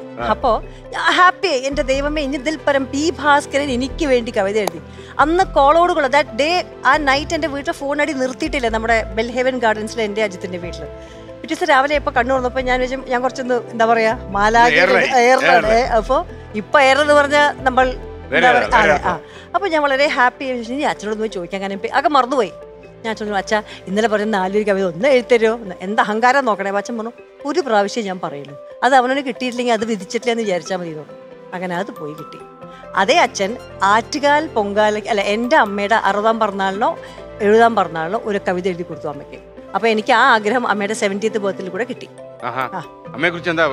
അതെനിക്ക് ഇപ്പോഴും ഓർമ്മയില്ല, പക്ഷെ അമ്മ അത് സൂക്ഷിച്ചു വെച്ചു. ഓർമ്മയുണ്ടോ? ഓർമ്മയില്ലേ, എടുത്തു വെച്ചിട്ടുണ്ടല്ലേ? ഓക്കെ, നമുക്കതൊന്ന് കാണിക്കാമായിരുന്നു. കാര്യം വി ഭാസ്കരൻ മാഷ് ഒരു പ്രതിഭാസമായിരുന്നു. കാരണം അദ്ദേഹം സിനിമയിൽ കൈവെക്കാത്ത മേഖല ഏതാ? കാര്യം പുതിയ തലമുറയ്ക്ക് ചിലപ്പോൾ അത് അറിയില്ലായിരുന്നു. അത് ഏറ്റവും വലിയ സമ്മാനം അമ്മയ്ക്ക് അമ്മയുടെ അതൊക്കെ ഒരു വലിയ സർട്ടിഫിക്കറ്റ്. അതെ, അത് ഞാൻ വേണ്ട എനിക്ക് കിട്ടിയില്ല. അങ്ങനെ വേറൊരു വലിയ സംബന്ധിച്ച അജിത്തിന്റെ അച്ഛന്റെ കൊണ്ട് എന്റെ മോന് എന്താ പറയാ ഇത് എഴുതിക്കുന്നെങ്കിൽ ആഗ്രഹമായിരുന്നു. എന്താ പറയാ നമ്മൾ എഴുത്തിനിരുത്തൂലോ. അപ്പൊ എന്റെ പുത്രനെ കൊണ്ട് എല്ലാവരും എത്തി ട്രിവാൻഡ്രം ജവഹർലാൽ. അച്ഛൻ അവിടെ ഇരിപ്പുണ്ട്. അന്നത്തെ ദിവസം അച്ഛൻ കുറച്ച് ഇറിറ്റേറ്റഡ് ആയിരുന്നു. കാരണം ഈ എന്താ പറയാ രാവിലെ എല്ലാവരും കൂടി വരൂ എന്റെ മകൻ അങ്ങോട്ട് തുടങ്ങി അലറാൻ, ഭയങ്കര കരച്ചിലെന്ന് പറഞ്ഞാൽ അന്ന് ആ ദിവസം അച്ഛനെ കൊണ്ട് എഴുത്തിരുന്നവന് പറ്റിയില്ല. പിന്നെ വേറെ ദിവസം ചെയ്യിപ്പിച്ചു. പക്ഷെ അന്നത് എനിക്കൊരു വലിയ വിഷമമായിരുന്നു. എന്താ വെച്ചിട്ടുണ്ടെങ്കിൽ എന്റെ പുത്രൻ അന്ന് തല തിരിഞ്ഞ് കരച്ചിലും കൊച്ചുകുട്ടിയല്ലേ. അപ്പൊ അത് ആ ഒരു വിഷമം. അപ്പൊ ഞാൻ ആലോചിച്ചു എത്രയോ ഇവന്റ്സ് ഞാൻ നടത്തിയിട്ടുണ്ട് എല്ലാ കോർപ്പറേറ്റിലും. ഈ 2 പേരെ കൊണ്ട് എത്തിച്ച ഒരു ചെറിയൊരു കാര്യം എന്നെ കൊണ്ട് ചെയ്യാൻ പറ്റില്ല. ഈ രേഖ ശരിക്കും ആദ്യം ജോയിൻ ചെയ്തൊരു സെൻട്രൽ ഗവൺമെന്റ് ഉദ്യോഗസ്ഥയായിരുന്നു. അല്ല, ഏഷ്യാനെറ്റിലായിരുന്നു ഞാൻ. പിന്നെ അജിത്തിനെ കല്യാണം കഴിച്ച ശേഷം ഞങ്ങൾ തീരുമാനിച്ചു രാവിലെ ഉച്ചയ്ക്ക് വൈകുന്നേരം അവിടെ കാണണം, വൈകുന്നേരം വന്ന് ഇവിടെ എന്നെ കാണണം എന്ന് പറഞ്ഞാൽ വേണ്ട. അപ്പൊ അങ്ങനെയാണ് സീഡിറ്റിൽ ജോലി കിട്ടുന്നത് 2 കൊല്ലം. അവിടെ നിന്ന് അങ്ങനെയാണ് ഞാൻ പിന്നെ കോർപ്പറേറ്റിൽ മാറുന്നത്. സീഡിറ്റിൽ പോയി അവിടുന്ന്. അപ്പൊ പക്ഷെ അതുകൊണ്ട് തന്നെ നമുക്ക് ജീവിതത്തിൽ ഈ സ്പേസ് ഞാൻ കൊടുത്തു അജിത്തിന്. അല്ലെങ്കിൽ നമ്മൾ ഒരേ കാര്യങ്ങളല്ലേ വർത്താനം. അതെ, രാവിലെ ഉച്ചയ്ക്ക് വൈകുന്നേരം ഞാൻ എപ്പോഴേക്കും എന്താ പറയാനുള്ളത്. പക്ഷെ അങ്ങനെ ഇഷ്ടപ്പെടുന്നവരുണ്ട് കേട്ടോ. ഒരേ ഓഫീസിൽ വർക്ക് ചെയ്യുന്ന ഹസ്ബൻഡ് മെസ്സേജ് എനിക്കത് പറ്റില്ല. നമുക്ക് വേറെ ഒരുപാട് പുതിയ പെർസ്പെക്ടീവ്സ് കിട്ടണമെങ്കിൽ നമ്മൾ 2 പേരും വേറെ സ്ഥലത്ത് വർക്ക് ചെയ്യുന്ന വിചാരിക്കുന്ന ഒരാളാണ് ഞാൻ. മാത്രമല്ല അന്ന് എനിക്കൊന്ന് ഒരു തമ്പാനൂരിലും പരിസര പ്രദേശങ്ങളിലും പുളിയറക്കോടത്തും ഒക്കെ ഒരു ധാരണാപേക്ഷ പരന്നു, ഡിവോഴ്സ് ആയി. അയ്യോ, അതെ, ഇപ്പഴല്ല. 29 കൊല്ലം എന്റെ കല്യാണം കഴിഞ്ഞിട്ട്. 29 കൊല്ലമായിട്ട് എന്റെ ഡിവോഴ്സ്. ആനയ്ക്ക് പോലും 2.5 കൊല്ലമുള്ളൂ പ്രഗ്നൻസി. എനിക്ക് 29 കൊല്ലത്തെ ഡിവോഴ്സ്. എന്താ വെച്ചാൽ ഞാനും അജിത്തും ഒരുമിച്ച് കാണുന്നത് വളരെ കുറവാണ്. കാരണം അജിത്ത് വേറെ സ്ഥലങ്ങളിലാണ് വർക്ക് ചെയ്തിരുന്നത്, ഞാൻ വേറെ സ്ഥലത്താണ് വർക്ക് ചെയ്തിരുന്നത്. ഞങ്ങൾ ഒരുമിച്ച് കാണുന്നത് ഞങ്ങളുടെ ക്ലോസ് ആയിട്ടുള്ള ഫാമിലി ആൾക്കാർക്ക് മാത്രമേ അറിയൂ. അതല്ലെങ്കിൽ ഇവർ തമ്മിൽ പിരിഞ്ഞിട്ട് കുറേ കാലമായി കാണാറില്ല. Because I M all alone. എന്റെ യൂട്യൂബിൽ അജിത്ത് വരില്ല, ഒരു ഫോട്ടോയിൽ പോലും വരില്ല. അപ്പൊ പിന്നെ അങ്ങനത്തെ ഒരാളോട് പിന്നെ ഇതേ പറ്റുള്ളൂ. എന്റെ ബാക്ക് സൈഡ് മാത്രമേ ഉള്ളൂ ഒരു ഫോട്ടോ ഇവിടെ. അത് അങ്ങനെ അറിയാണ്ട് ഞാൻ എടുത്തതാ. പിന്നെ കല്യാണത്തിന്റെ ഫോട്ടോ. എന്നാൽ ഞാനും മകനും ഏത് നേരം ഫോട്ടോ എടുക്കും. പക്ഷെ അജിത്തിനെ ഫോട്ടോ എടുക്കുക, ഫോട്ടോയിൽ ചിരിക്കുക. അജിത്ത് ഇതിന്റെ സ്പേസ് ഉണ്ട്. അപ്പൊ ഞാൻ ആ സ്പേസ് കൊടുത്തതാണ് അജിത്തിന്. അപ്പൊ ആ സമയത്ത് അദ്ദേഹത്തിന് എന്റെ ഇതിലേക്ക് വരില്ല. ഇപ്പൊ ഇന്നല്ലെങ്കിൽ ഇവിടെ വന്നിരിക്കല്ലേ, 3ാമതൊരു സീറ്റ് ഇവിടെ ഇല്ലേ, വന്നൂടെ? വരില്ല. രേഖ, ഞാന് ഒരു ജോലിക്കാരനായിട്ട് ഒരു ഉദ്യോഗസ്ഥനായിട്ട് ഏഷ്യാനെറ്റിൽ പുളിയറക്കോണത്ത് എത്തിയപ്പോഴേ ഞാൻ ഈ കസേരയിൽ ഇരുന്നപ്പോ, അജിത്ത് ഇരുന്ന കസേരയല്ല അത്, എന്നാലും സ്റ്റുഡിയോയുടെ മേധാവിയാണ്. അപ്പൊ ഞാൻ അജിത് ഭാസ്കറിനെ ആദ്യം ഓർത്തു, 2 പേരെ ഓർത്തു. PRS നായർ എന്ന അനുഗ്രഹീതനായ എഞ്ചിന്റെ അദ്ദേഹത്തിന്റെ കസേരയിലാണ് ഞാൻ ഇരുന്നത്. അപ്പൊ ആ കസേരയിൽ ഇരുന്നപ്പോ ഞാൻ ഓർത്തു അജിത് ഭാസ്കറിനെ. കാര്യം ഒരു സ്റ്റുഡിയോ ഡയറക്ടർ എന്നുള്ള നിലയിൽ ഞാൻ പലപ്പോഴും ഈ നമ്മൾ തമ്മിലുമായി ബന്ധപ്പെട്ട കാര്യമൊക്കെ അജിത് എന്ന് നമ്മൾ പറയുന്ന അജിത് ഭാസ്കറിനോട് സംസാരിച്ചിട്ടുണ്ട്. അപ്പൊ അതുകൊണ്ട് അപ്പൊ ഞാൻ കുറച്ചു കാലം ഇവിടെ ഇരിക്കാൻ പറ്റണേ എന്ന് ഞാൻ വിചാരിച്ച് അവിടെ ഇരുന്നു. കുറെ കാലം ഇരുന്നു. സന്തോഷമായി. അപ്പൊ രേഖ, നമുക്ക് ഇന്ന് എങ്ങനെയാ മത്സരിക്കാൻ പോകുന്നത്? അതായത് 10 ചോദ്യങ്ങൾ വഴി 1 കോടിയിലെത്താം. അതാണ് ഏറ്റവും എളുപ്പ വഴി. രേഖയെ പോലെ പ്രശ്നോത്തരി മനഃപ്പാഠമാക്കിയ ഒരു കുട്ടിയല്ല കുട്ടിയുടെ അമ്മയ്ക്ക് എളുപ്പമാണത്. അതല്ലെങ്കിൽ 20 ചോദ്യങ്ങൾ വഴി 1 കോടിയുണ്ട്. 20 ചോദ്യം അത് മതി. അമ്മയുടെ അഡ്വൈസ് ആണോ? അമ്മയുടെ അഡ്വൈസ് മാത്രല്ല, നമുക്ക് അറിയണല്ലോ, പതുക്കെ പോയാ മതി. അത്യാവശ്യമൊന്നുമില്ലല്ലോ. പനയും പിന്നെ അവിടെ അടുത്തിരിക്കുന്ന തെങ്ങും കൂടെ തിന്നാം. ഓക്കെ, അപ്പൊ കുട്ടിയെ പരിചയപ്പെട്ടു. ഇതാണ് നമ്മുടെ മോസ്റ്റ് പോപ്പുലർ മാൻ. സുഖാണല്ലോ അല്ലേ? സുഖമായിരിക്കുന്നു രേഖ മേനോൻ. താങ്കൾ സുഖമായിരിക്കുന്നു? സുഖമായിരിക്കുന്നു ഞാൻ. Thank you so much. താങ്കളെ കുറിച്ച് കുറേയധികം കാര്യങ്ങൾ കുട്ടിയേട്ടൻ ആർട്ടിഫിഷ്യൽ ഇന്റലിജൻസ് വെച്ച് കണ്ടുപിടിച്ചിട്ടുണ്ട്. ഇതെല്ലാം വഴി രഹസ്യങ്ങളൊന്നും ഇല്ല എന്നാണ് താരം. കുറച്ച് കാര്യങ്ങളുണ്ട്. എന്തായാലും രേഖ മേനോൻ, താങ്കൾ നന്നായി മത്സരിക്കൂ. എല്ലാ സഹായത്തിനും കുട്ടിയേട്ടൻ കൂടെയുണ്ട്. താങ്കളെ കാത്തിരിക്കുന്നത് 1 കോടി രൂപയാണ്. ഫ്ലൈയിങ് ക്വിസിന് നന്ദി. രേഖ, ഈ ഞാൻ ഒരു കാര്യം കൂടി ചോദിച്ചോളൂ, ചോദ്യങ്ങളിലേക്ക് പോവാം. ഈ ഫാമിലി ടെലിക്വിസ് അത് യഥാർത്ഥ ഒരു പുതിയ സംഭവമായിരുന്നു. പ്രത്യേകിച്ച് കുടുംബങ്ങൾ ഈ പ്രശ്നോത്തരി കാണുക അതൊക്കെ അത്ര സാധാരണമായിരുന്നില്ല. ഇന്നിപ്പം ആൾക്കാർ ഇതൊക്കെ കാണുന്നുണ്ട്. അന്നങ്ങനെ ആയില്ല. പ്രത്യേകിച്ച് ഒരുതരം ഓഡിയൻസ്. ഇപ്പൊ ഏഷ്യാനെറ്റ് ഒരു പ്രത്യേക സംഘം ആൾക്കാരെത്തുന്നു, അതും കേബിൾ വഴി എത്തുന്നു, അങ്ങനെയൊക്കെ ആയിരുന്നല്ലോ. അപ്പൊ ഈ ആകസ്മികമായിട്ട് ഒരു ക്വിസ് മാസ്റ്ററുടെ ജോലി രേഖയുടെ തലേ വന്ന് വീണതാണോ, അതോ രേഖ ആഗ്രഹിച്ചിരുന്നു ഒരു ക്വിസ് മാസ്റ്ററായി ടെലിവിഷനിൽ പ്രത്യക്ഷപ്പെടുക എന്നുള്ളത്? എനിക്ക് ടെലിവിഷൻ ഒരു ഞാൻ ടെലിവിഷനിൽ വർക്ക് ചെയ്യുന്ന സമയത്ത് പലരും അവിടെ ആങ്കർ ചെയ്യുമ്പോൾ ഞാൻ ഈ പ്രൊഡക്ഷൻ അസിസ്റ്റന്റ് അതിനുമാതിരി എഴുതി പത്രക്കാർക്ക് കൊടുക്കുക അങ്ങനത്തെ ജോലി ചെയ്തുണ്ട്. എൻ്റെ it was like A production വർക്കിൽ തന്നെയായിരുന്നു. പക്ഷേ അതിൽ എംപ്ലോയി കമ്മ്യൂണിക്കേഷനിൽ എന്താ പറയുക PR കമ്മ്യൂണിക്കേഷനിലായിരുന്നു കൂടുതലായിട്ടും. അപ്പം ഞാൻ ഇതിൻ്റെ കുറേ ബൈറ്റ്സ് എടുക്കാൻ വേണ്ടി സ്റ്റുഡിയോയിൽ വരുമ്പോൾ ഈ പെൺകുട്ടികളുടെ ബുദ്ധി ഇങ്ങനെ അന്ന് ആങ്കർ ചെയ്യുമ്പോൾ ഞങ്ങൾക്ക് ദൈവം ഇതിൽ നന്നായിട്ടൊക്കെ എനിക്ക് നന്നായി പറയാൻ പറ്റും. പക്ഷേ ഇതൊന്നും എനിക്ക് പറ്റില്ല. ഇതൊക്കെയായിരുന്നു എൻ്റെ മനസ്സിൽ. ഒരു ദിവസം എനിക്കിപ്പോഴും ഓർമ്മയുണ്ട്, ആ ഒരു FTQ അതന്ന് വേറൊരു മഫത്തലാൽ ടെലിക്വിസ് എന്ന് പറഞ്ഞൊരു സാധനമായിരുന്നു. ആ സാധനത്തിൽ ഞാൻ ക്വിസ് ബിക്കോസ് എൻവയറമെന്റൽ സയൻസ് ആണ് ഞാൻ പഠിച്ചത് MSc. അതൊരു കഥയുണ്ട്. ഞാൻ ബോയ്സ് കോളേജിലാണ് പഠിച്ചത്. അല്ലല്ല 3-4 പെൺതരി ഉണ്ടായിരുന്നു. പക്ഷെ ഞാനായിരുന്നു അതുകൊണ്ട് എനിക്ക് അവിടെ ഇഷ്ടമായിട്ട് പോയി പഠിക്കാൻ പോയതാ. Saint Joseph Devagiri. ഞങ്ങളൊക്കെ വന്ന ശേഷം ഇപ്പൊ അത് ഗേൾസും കൂടി ഇൻവോൾവ് ആയി. പക്ഷെ 3000 ഈ പെൺപിള്ളേര് 4-5 പേര്. ചോക്ലേറ്റ് സിനിമയിൽ പൃഥ്വിരാജ് പോയില്ലേ, അതിന്റെ ഓപ്പോസിറ്റ് ആയിരുന്നു എന്റെ കഥ. അതെനിക്ക് ആ സിനിമ റിലേറ്റ് ചെയ്യാൻ പറ്റി. അതുകൊണ്ടാണോ ഈ ആമ്പിളേരുടെ സ്വഭാവം കൂടുതൽ കിട്ടിയത്? ആദ്യമേ തൊട്ട് ഇപ്പം എൻ്റെ വീട്ടിൽ ഞാൻ പറഞ്ഞിട്ട് സാർ, ഇപ്പോൾ അമ്മയാണെങ്കിൽ തന്നെ എനിക്ക് വളരെ ഫ്രീഡം ഉണ്ടായിരുന്നു. അതായത് എൻ്റെ വീട്ടിൽ വന്ന് എൻ്റെ ഫ്രണ്ട്സിനോട് എനിക്ക് വർത്താനം പറയും. അവർക്ക് എൻ്റെ വീട്ടിൽ വന്നിരിക്കാം. ഞാൻ അവരുടെ കൂടെ മതിലിൻ്റെ മുകളിൽ കയറി വർത്താനം പറയും. ഇപ്പം അമ്മ അവിടെ ഇവിടെയും പോയിരുന്നിട്ട് ഇങ്ങനെ ഒളിച്ചും പാത്തും പതുങ്ങി വർത്താനം പറയണ്ട. It's A free home, you can come and sit here. അപ്പോൾ എൻ്റെ ഫ്രണ്ട്സിനൊക്കെ എൻ്റെ വീട്ടിൽ വരാം. അതുകൊണ്ട് തന്നെ ഒരു അങ്ങനെ ഒരു ആണ് പെൺകുട്ടി എന്നുള്ള ഇതിൽ രേഖ ഇഷ്ടപ്പെട്ടു എന്ന് വേണം ഞാൻ മനസ്സിലാക്കാൻ. ഭയങ്കരമായിട്ട് അതെച്ചെങ്കിൽ എനിക്കറിയാം എൻ്റെ പരിമിതികൾ എവിടെയാണെന്നും എൻ്റെ ബോർഡർ ലൈൻസ് എവിടെയാണെന്നും എനിക്കറിയായിരുന്നു. എന്നാൽ എൻ്റെ ഫ്രണ്ട്സും അത്രയ്ക്ക് നല്ല ഫ്രണ്ട്സിനെ എനിക്ക് കിട്ടാൻ കാരണം അന്നത്തെ ആ ഓപ്പൺ മൈൻഡ്നെസ് ആയിരുന്നു. പിന്നെ എൻ്റെ കൂടെ ഞാൻ ഒരിക്കലും ഒറ്റ കുട്ടിയെന്ന് എനിക്ക് തോന്നിയിട്ടില്ല സാർ. കാരണം എൻ്റെ അച്ഛൻ്റെ പ്രസാദ്, പ്രകാശ്, പ്രേമ എന്ന് പറയുന്ന കസിൻസ് ബ്രദേഴ്സ് എല്ലാവരും തന്നെ അലക്സ് സിസ്റ്റേഴ്സും എൻ്റെ കൂടെ താമസിച്ചിരുന്നു. അപ്പോൾ ഇവരൊക്കെ എൻ്റെ സ്വന്തം ഏട്ടന്മാരും ചേച്ചിമാരും ആയതുകൊണ്ട് എനിക്ക് 4ാമത്തെ ആയിരുന്നു ഞാൻ അവിടുത്തെ. ഇവരുടെ വീട്ടിൽ പോയില്ല, എൻ്റെ അച്ചലക്കരത്ത് തറവാട്ടിൽ പോയില്ല, ഞാൻ അവിടെ 4ാമത്തെ കുട്ടിയായിരുന്നു. അപ്പോൾ അതുകൊണ്ട് എനിക്ക് ഒറ്റക്കുട്ടി എന്നൊരു ഫീലിംഗേ തോന്നിയിട്ടില്ല. ഇപ്പം എൻ്റെ ഒരുപാട് കസിൻസ് അങ്ങനെയുണ്ട്. മധു, മനോജ്, സോനിയ, രശ്മി, അങ്ങനെ കുറേ കസിൻസ് എൻ്റെ കൂടെ തന്നെ ഒപ്പം നടക്കുന്ന കാരണം നമുക്ക് ടെലിക്വിസിലേക്ക് അപ്പൊ പറഞ്ഞിട്ടുണ്ട്. ഞാൻ ആ ടെലിക്വിസിലെ ക്വസ്റ്റ്യൻസ് ഞാൻ എഴുതി കൊടുക്കുമായിരുന്നു, റിസർച്ച്. ബിക്കോസ് എൻവയറമെന്റൽ സയൻസ് പഠിച്ചതുകൊണ്ട് ഞാൻ വിചാരിച്ചു ശരി എൻ്റെ കുറച്ചുകൂടി വിജ്ഞാനം ഇത് ചെയ്തു കൊടുക്കാം. ഞാനന്ന് സീഡിറ്റിലാണ് വർക്ക് ചെയ്തിരുന്നത്. അപ്പോൾ ഞാൻ എഴുതി കൊടുത്തിരുന്നു കുറച്ച് ക്വസ്റ്റ്യൻസ് ഒക്കെ. ഒരു ദിവസം എന്നെ ആരാ വിളിക്കുന്നത് എനിക്ക് ഓർമ്മയില്ല. MR രാജനാണോ അതോ ഒന്ന് വരാവോ, ഒരു ശരത്താന്ന് തോന്നുന്നു. ശരത് ഒന്ന് വന്നിട്ട് എന്നെ എനിക്കൊരു എന്താ പറയുക, ഞങ്ങളുടെ ആങ്കർ പോയി സ്ക്രീൻ ടെസ്റ്റ് എനിക്ക്. അപ്പം ഞാൻ പറഞ്ഞു ഒന്ന് വരുമോ? അപ്പം ഞാൻ എൻ്റെ ശരത്തേട്ടാ ഞാനത് ചെയ്താൽ ഭയങ്കര ബോറായിരിക്കും, കാരണം ഞാൻ ഇങ്ങനെ വർത്താനം പറയുള്ളൂ, എനിക്കിങ്ങനെ വരമൊഴിയൊന്നും വരില്ല, നമ്മൾ വാമൊഴിയാണ് എന്നൊക്കെ പറഞ്ഞു. അപ്പം ഇല്ലാതെ വരൂ നമുക്ക് നോക്കാം എന്ന് പറഞ്ഞു. അങ്ങനെ ശരത്തേട്ടൻ ഞാനും എനിക്ക് ഓർമ്മയുണ്ട്. ഞാൻ ചെന്നു. അവിടെ ചെന്നപ്പോൾ അന്ന് മേക്കപ്പൊന്നും നമുക്ക് കിട്ടില്ല, ഭയങ്കര അധികമായിരുന്നു മേക്കപ്പൊക്കെ. എൻ്റെ മുഖം ചുമരുമാരി ഉണ്ടായിരുന്നു, അത്ര കുമ്മായി അടിച്ച ചുമരുമാരി. അത് കഴിഞ്ഞ് ഞാൻ ആങ്കർ ചെയ്തിട്ട് അത് ആരൊക്കെയാണെന്നറിയത് അപ്രൂവ് ചെയ്തത്? സാക്ഷാൽ ശശികുമാർ, TN ഗോപകുമാർ, സക്കറിയ, ചിന്ത രവീന്ദ്രൻ, ഈ 4 പേരാണ് ഇത് കാണുന്നത്. ഇനി അവര് പറഞ്ഞിട്ട് പറഞ്ഞു, ഓ ഇനി ഞാനൊരു സംഭവമാണെന്ന് എനിക്ക് തന്നെ തോന്നാം. അപ്പൊ അങ്ങനെ ഒരു സംഭവത്തിൽ കൂടെ പോയപ്പോ അങ്ങനെയാണ് എന്റെ ഫസ്റ്റ് എപ്പിസോഡ് ചെയ്യുന്നത്. ഞാൻ സത്യം പറഞ്ഞ സാറേ, ആ പെൺകുട്ടി അന്ന് വരാനുള്ള പെൺകുട്ടിക്ക് വരാൻ പറ്റാത്തത് കൊണ്ട് മാത്രമാണ് ഞാൻ എപ്പിസോഡ് ചെയ്തത്. ജസ്റ്റ് ബിക്കോസ് സ്പോൺസറെ സേവ് ചെയ്യാൻ മാത്രം. ഇത് ഞാൻ പല സ്ഥലത്തും പറഞ്ഞിട്ടുണ്ട്. കാരണം എനിക്ക് വേറെ ജോലി ഉണ്ട്. അതെ ഇല്ല, ആകെ കൂടി ഏഷ്യാനെറ്റിന്റെ ഇനോഗ്രേഷൻ സമയത്ത് വിളക്ക് കളിക്കുമ്പോൾ ഇങ്ങനെ വന്നത് അതിനു വേണ്ടി മാത്രം. അതിനാണ് ഞാൻ അന്ന് അത് പേപ്പറിൽ വന്നു ആ ഫോട്ടോ. അപ്പൊ എല്ലാവരും എന്റെ അമ്മയെ ചോദിച്ചു, ഓ നിങ്ങളെ മോള് തട്ടി പേപ്പർ, അതൊക്കെ വലിയ കാര്യമല്ലോ 1995-96 പേപ്പറിൽ. അതെ, അത് കഴിഞ്ഞിട്ട് പിന്നെയാണ് ഈ സംഭവം. ഒറ്റ എപ്പിസോഡ്. അന്ന് ഞാൻ ഈ വർത്താനം പറയുന്ന ചടുലതയും വ്യത്യാസമൊക്കെ നമ്മുടെ വീട്ടിൽ സംസാരിക്കുന്ന മാതിരിയാണ്. അപ്പോൾ എനിക്ക് ഓർമ്മയുണ്ട് അന്ന് ഭയങ്കരമായിട്ട് എല്ലാവരും ഈ ഭാസ്കര മാഷ കവിത അടക്കം എല്ലാവരും വന്ന് വിളിക്കുന്നു. അത് കഴിഞ്ഞപ്പോൾ അവർ പറഞ്ഞു, സ്പോൺസർ പറഞ്ഞു ഒരു 5-6 എപ്പിസോഡ് 6 എപ്പിസോഡാണ്, അപ്പോൾ നമുക്കൊരു 5 കൂടി ചെയ്ത് നിർത്താം. അപ്പോൾ എനിക്ക് ഭയങ്കര പനി വന്നു അന്ന് രാത്രി. കണ്ണിട്ടതായിരിക്കും തന്നെ എൻ്റെ അമ്മച്ചൻ പറഞ്ഞു ആയിരിക്കും. 2 ആഴ്ച ഭയങ്കര കിടന്നുപോയി. എനിക്കിപ്പോഴും ഓർമ്മയുണ്ട്. അജിത്തിന്റെ കിടത്തി. അപ്പോൾ ഞാൻ അജിത്തിന്റെ വീട്ടിലേക്ക് മാറിയപ്പോൾ സൂക്കയുടെ അമ്മയുടെ അടുത്തേക്ക്. അപ്പോൾ അജിത്തിന്റെ അച്ഛൻ ഇങ്ങനെ സ്റ്റെപ്പ് ഇറങ്ങിയപ്പോൾ ഞാൻ കിടക്കുന്നുണ്ട് അവിടെ. അപ്പോൾ അച്ഛൻ ചോദിച്ചു എന്താ അസുഖം നോക്കിട്ടോ. ഞാൻ തീരെ വയ്യ. സോ അച്ഛൻ തോട്ട് എനിക്ക് വിശേഷമാണെന്ന് എനിക്ക് തോന്നണേ. ഏതാ മാസം ചോദിച്ചു എന്നോട് കേട്ടോ. അപ്പൊ ഞാൻ പറഞ്ഞു ഡിസംബറാ. അപ്പൊ അതൊരു ഭയങ്കര തമാശയായിരുന്നു എനിക്ക്. അപ്പൊ അമ്മ പറഞ്ഞു ആ കുട്ടിക്ക് വൈറൽ ഫീവറാണ്, വേറെ ഒന്നുമില്ല.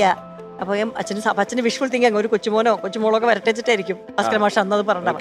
അതൊക്കെ പോട്ടെ. അങ്ങനെ 6 എപ്പിസോഡ് കഴിഞ്ഞ് 6 എപ്പിസോഡിലേക്ക് ഞാൻ പിന്നെ വീണ്ടും പ്രവേശിക്കുകയാണ്. വീണ്ടും 6 എപ്പിസോഡ് ചെയ്തപ്പോൾ ഇതങ്ങോട്ടൊരു എന്താ പറയുക, ആ 6 എപ്പിസോഡ് കൂടി ഭയങ്കരമായിട്ട് ആൾക്കാർ സംസാരിക്കാൻ തുടങ്ങി. 6, 13 13 32 32 56 56 1000 1000 നിൽക്കട്ടെ, നമുക്കൊരു ഇടവേള എടുക്കാനുണ്ട്. Not the point. അപ്പോൾ രേഖാ മേനോൻ അങ്ങനെയാണ് കേരളത്തിലെ ആദ്യത്തെ വനിതാ ഫാമിലി ടെലിവിഷൻ മാസ്റ്ററായി മാറുന്നു. മാത്രമല്ല കുടുംബ പ്രേക്ഷകർക്കിടയിൽ ഹിറ്റായി. ഹിറ്റെന്ന് പറഞ്ഞാൽ പോലെ അന്നത്തെ കാലത്ത് സൂപ്പർ ഹിറ്റാണ്.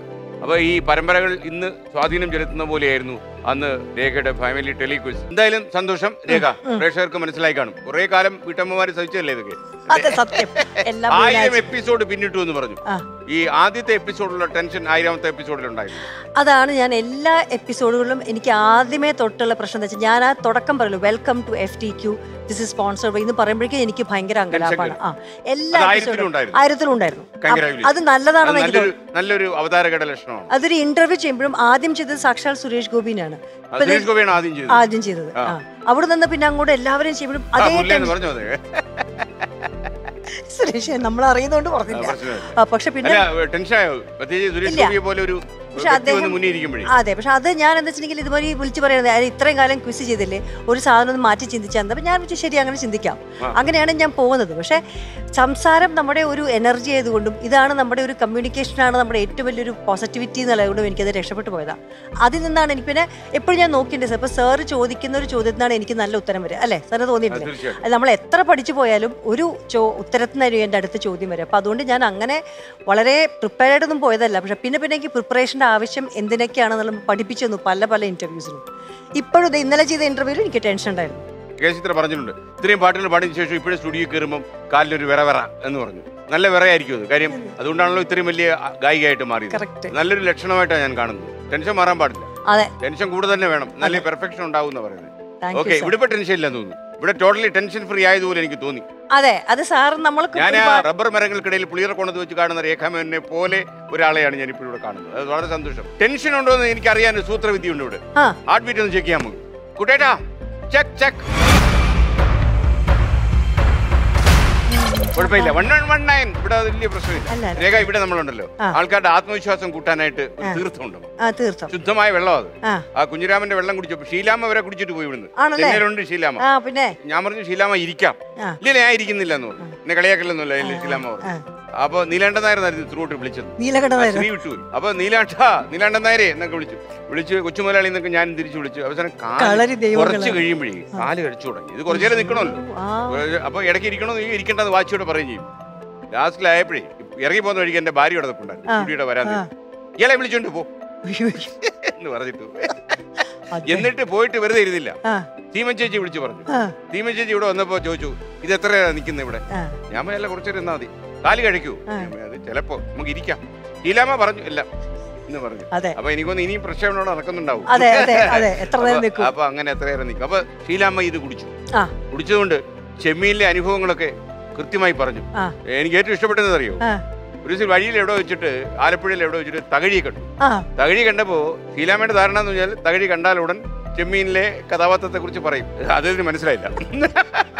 അപ്പോ ഷീലാമ്മ പറഞ്ഞു, ഞാൻ ഷീല ചെമ്മീനിൽ. ഓ, നീ കറുത്തമ്മ നിങ്ങളായിരുന്നതല്ലേ? കൊള്ളാമായിരുന്നു. അപ്പൊ ശിവശങ്കരൻ ഹാപ്പി ആയി. അപ്പൊ അതുകൊണ്ട് സന്തോഷമായിട്ട് പോകുന്നു. അങ്ങനെയൊക്കെയുള്ള ഒരു കുറെ അനുഭവങ്ങൾ ഞാൻ അത്ഭുതപ്പെട്ടു പോയ കാര്യം, ഷീലാമ്മ നമ്മൾ പല ഇന്റർവ്യൂകളൊക്കെ കണ്ടിട്ടുണ്ടെങ്കിലും വായിച്ചിട്ടുണ്ടെങ്കിലും മനസ്സ് തുറന്ന് സംസാരിച്ചുകൊണ്ടായിരിക്കാം, അല്ലെങ്കിൽ ഒരുപാട് കാര്യങ്ങൾ നമ്മൾ ചോദിച്ചുകൊണ്ടായിരിക്കാം, അവർ പറഞ്ഞ പല കാര്യങ്ങളും നമുക്ക് അത്ഭുതമാണ്. കാരണം അവർ രണ്ടാമത്തെ സിനിമയിൽ അവർക്കൊരു വേഷം കിട്ടി. അവർ വരുന്നില്ലെന്ന് പറഞ്ഞു. പിന്നെ അറിഞ്ഞത് MG രാമേന്ദ്രന്റെ സിനിമയായിരുന്നു. എന്നുവെച്ചാൽ MG രാമേന്ദ്രൻ അഭിനയിക്കുന്നു പറഞ്ഞു. ഓ, എനിക്ക് വേണ്ട, എനിക്ക് മലയാള സിനിമയുണ്ട്. അപ്പം അത്രയും പക്ഷേ ആ റെസ്പെക്ട് MG രാമേന്ദ്രന്റെ ജീവിതത്തിൽ ത്രൂട്ട് നിലനിർത്തിയിരുന്നു എന്നാണ് ഇതൊരു കേസിട്ട് ഒന്ന് വിളിച്ചു പറഞ്ഞപ്പോഴേക്കും. അവരുടെ ഒരു മാഗസിനിൽ, അതും ഒരു അത്ഭുതമാണ്, MGRന്റെ ഒരു മാഗസിനിൽ ഷീലാമ്മയെ കുറിച്ച് എന്തോ മോശമായിട്ട് എഴുതി. ഷീലാമ്മ വിളിച്ച് പരാതി പറഞ്ഞു. MGR മാഗസിൻ നിർത്തിയേക്കാൻ പറഞ്ഞു. ക്ലോസ് ചെയ്തു. ഷീലാമ്മ പറഞ്ഞുകൊണ്ട് മാത്രം. ഓർമ്മ മഞ്ഞ റോസാണ് ഇവിടെ. അത്ഭുതമാണ്. അപ്പൊ കുഞ്ഞിരാമനെ വിളിച്ചാലോ? അപ്പൊ അവിടുന്ന് ചെന്നൈയിൽ നിന്ന് കുടിച്ച തീർത്ഥമായത്. ആ കുഞ്ഞിരാമ വേഗം വരൂ, ഒരാളെ കുടിപ്പിക്കണ്ട, വേഗം വരൂ.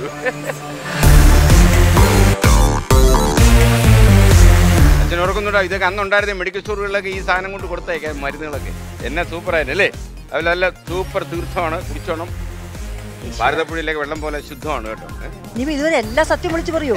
ഇത് കുടിച്ചു കഴിഞ്ഞാലേ ഇയാളുടെ ഈ ആർട്ടിഫിഷ്യൽ ഇന്റലിജൻസും കൂടെ ആകുമ്പോൾ കംപ്ലീറ്റ് ആവും. കൊള്ളാം, thank you.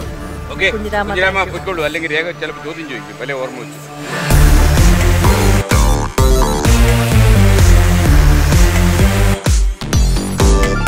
Rekha 1000 quiz episodes പൂർത്തിയാക്കിയ രേഖ മേനോന് വീണ്ടും സ്വാഗതം. അപ്പൊ നമ്മൾ ചെയ്യാൻ പോകുന്നത് നമ്മൾ ഈ ക്വിസിലേക്ക് കടക്കും. ഓക്കെ. 1 കോടി. അപ്പൊ ഈ 1 കോടിയുടെ പ്രത്യേകത എന്ന് വെച്ചാൽ ഏതാണ്ട് റൂപ് നമ്മുടെ തലയെ മുട്ടുമ്പോഴാണ് ഈ സാധനം പൊങ്ങുമല്ലോ, 1 കോടി എത്തും. മഴയും കാറ്റും കൊണ്ട് ഏതിച്ചൊരു സിനിമയെ പറഞ്ഞല്ലേ, മഴയും കാറ്റും ഒക്കെ അടിച്ച് കംപ്ലീറ്റ് ചെയ്ത് ചെതറി വീഴുമ്പോൾ നോട്ട് മഴയാണ്. 1 കോടി, ഒരു ക്വാടിയല്ല, 1 കോടി. അതുകൊണ്ട് വീട്ടിൽ പോകേണ്ടി വരും. അപ്പൊ ചെന്നൈയിലാണ് താമസിക്കുന്നത്? ബെസൻ നഗർ. വണ്ടി കിട്ടുമല്ലോ. ഇതിപ്പോ ഹാർട്ട് അറ്റാക്ക് ഞാനിപ്പോ ആസ്പത്രി കൊണ്ടുപോയി ആംബുലൻസ്. അമ്മയും അച്ഛനും തൃശ്ശൂരിലെ വീട്ടിൽ കൊണ്ടുപോകും അല്ലേ? അവരെവിടെ താമസിക്കുന്നത്? അവര് തൃശ്ശൂർ. തൃശ്ശൂർ എവിടെ? തൃശ്ശൂർ പെരിങ്ങാവ്. പെരിങ്ങാവില്. അപ്പൊ പെരിങ്ങാവൂര് ഞാൻ എത്തിച്ചു തരും. പെരിങ്ങാവിലൂടെ ഞാൻ പോയ വഴികൾ അതുകൊണ്ട് നമ്മൾ ആകാശവാണി ജോലി ഉണ്ട്. അതാണ്. അപ്പൊ നമുക്ക് ആദ്യത്തെ ചോദ്യത്തിലേക്ക് രേഖ. ഫസ്റ്റ് ക്വസ്റ്റ്യൻ 10,000 രൂപയുടെ ചോദ്യമാണ്. ₹10,000.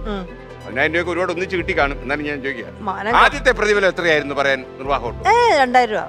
അല്ലല്ല, ആദ്യത്തെ 2,000 750 രൂപ. എനിക്ക് 1000 രൂപ കിട്ടി. സോറി, 750. എനിക്ക് 1000 രൂപ കിട്ടിയിട്ടുള്ളൂ. സാർ ഇപ്പൊ കേസ് കൊടുത്തേ 750 രൂപ. നന്നായി, 250 രൂപ എനിക്ക് കൂടുതൽ കിട്ടിയല്ലോ. നന്നായി. അപ്പൊ ആദ്യത്തെ ചോദ്യത്തിലേക്ക് മോണിറ്റർ.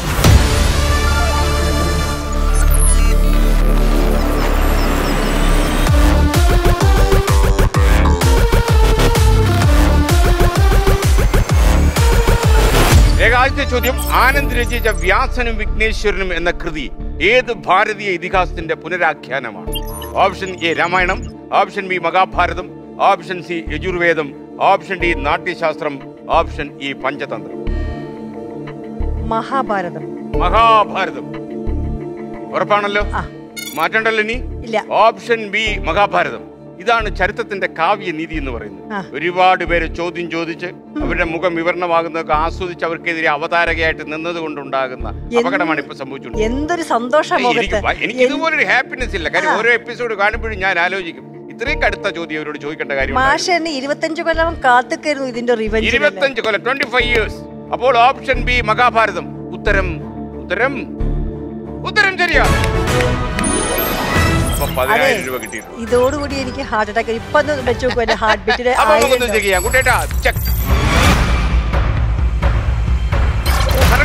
133 ആയി. 110 ഒരൊറ്റ കുതിപ്പിനൊപ്പം കിതപ്പ് നമ്മൾ താഴ്ത്തുന്നു. അപ്പൊ 20,000 രൂപയുടെ ചോദ്യം. 20,000 മോണിറ്റർ.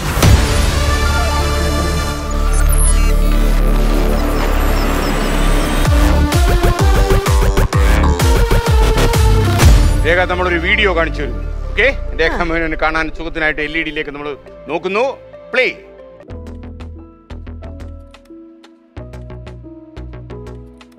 ഇത് കണ്ടല്ലോ.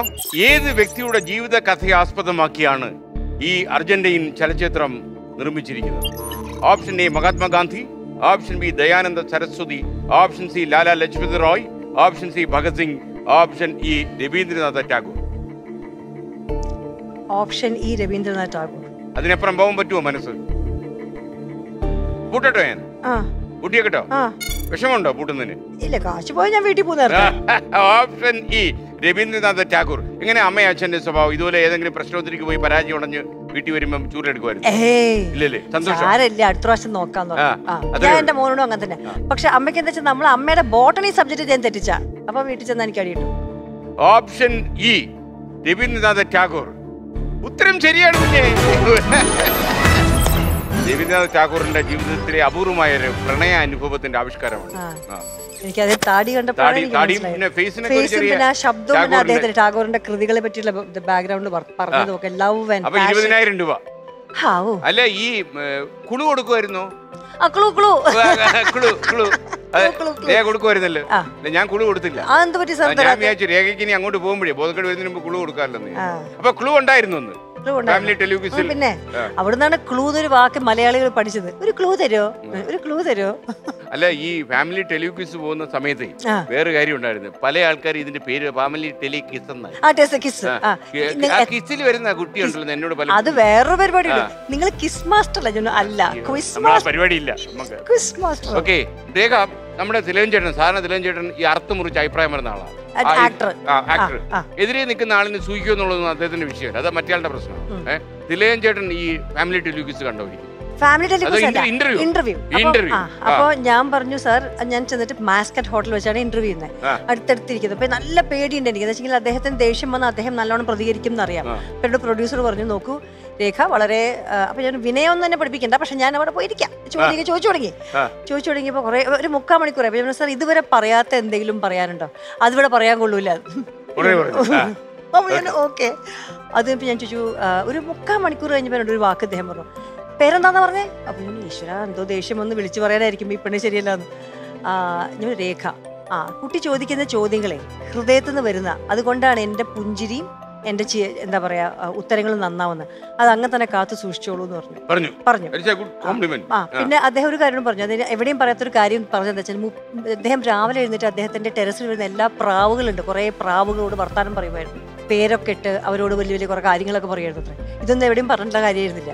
അതൊരു വലിയ സന്തോഷമായിരുന്നു. അദ്ദേഹം ആ ഒരു ഇന്റർവ്യൂവിൽ അദ്ദേഹം ഈ ഉള്ളിൽ നിന്ന് ചോദിക്കുന്ന ചോദ്യമായതുകൊണ്ട് എനിക്ക് വളരെ നന്നായി ഹൃദ്യമായി ഉത്തരം പറയാൻ പറ്റിയെന്നുള്ള ഒരു അവാർഡാണ് എനിക്ക് സത്യം പറഞ്ഞത്. രേഖ ഈ 4000 ആൺകുട്ടികൾ പഠിച്ച കോളേജിലാണല്ലോ, 3000 അവിടെ PG ക്കായിരുന്നു, MSc പഠിച്ച അവിടെ യഥാർത്ഥത്തിൽ ഇത്രയധികം ആൺപിള്ളേരുണ്ട്. അപ്പൊ ഈ 5 കുട്ടികളല്ലെങ്കിൽ അവർക്ക് ഓപ്ഷൻ ഒന്നുമില്ല, പ്രണയിക്കാൻ ഈ 5 പേര് മാത്രമേ ഉള്ളൂ. രേഖയുടെ മുമ്പിൽ ആരും ഈ കത്തുമായിട്ടൊന്നും വന്നില്ല, ഒരാളും വന്നില്ല. നിരാശയായി പോയി കാണുമല്ലോ. നിരാശ മാത്രമല്ല, രേഖയ്ക്ക് ഒരു മാലിന്യൻസ് കൂടുതലാണെന്ന് അന്ന് തോന്നി കാണും അല്ലേ?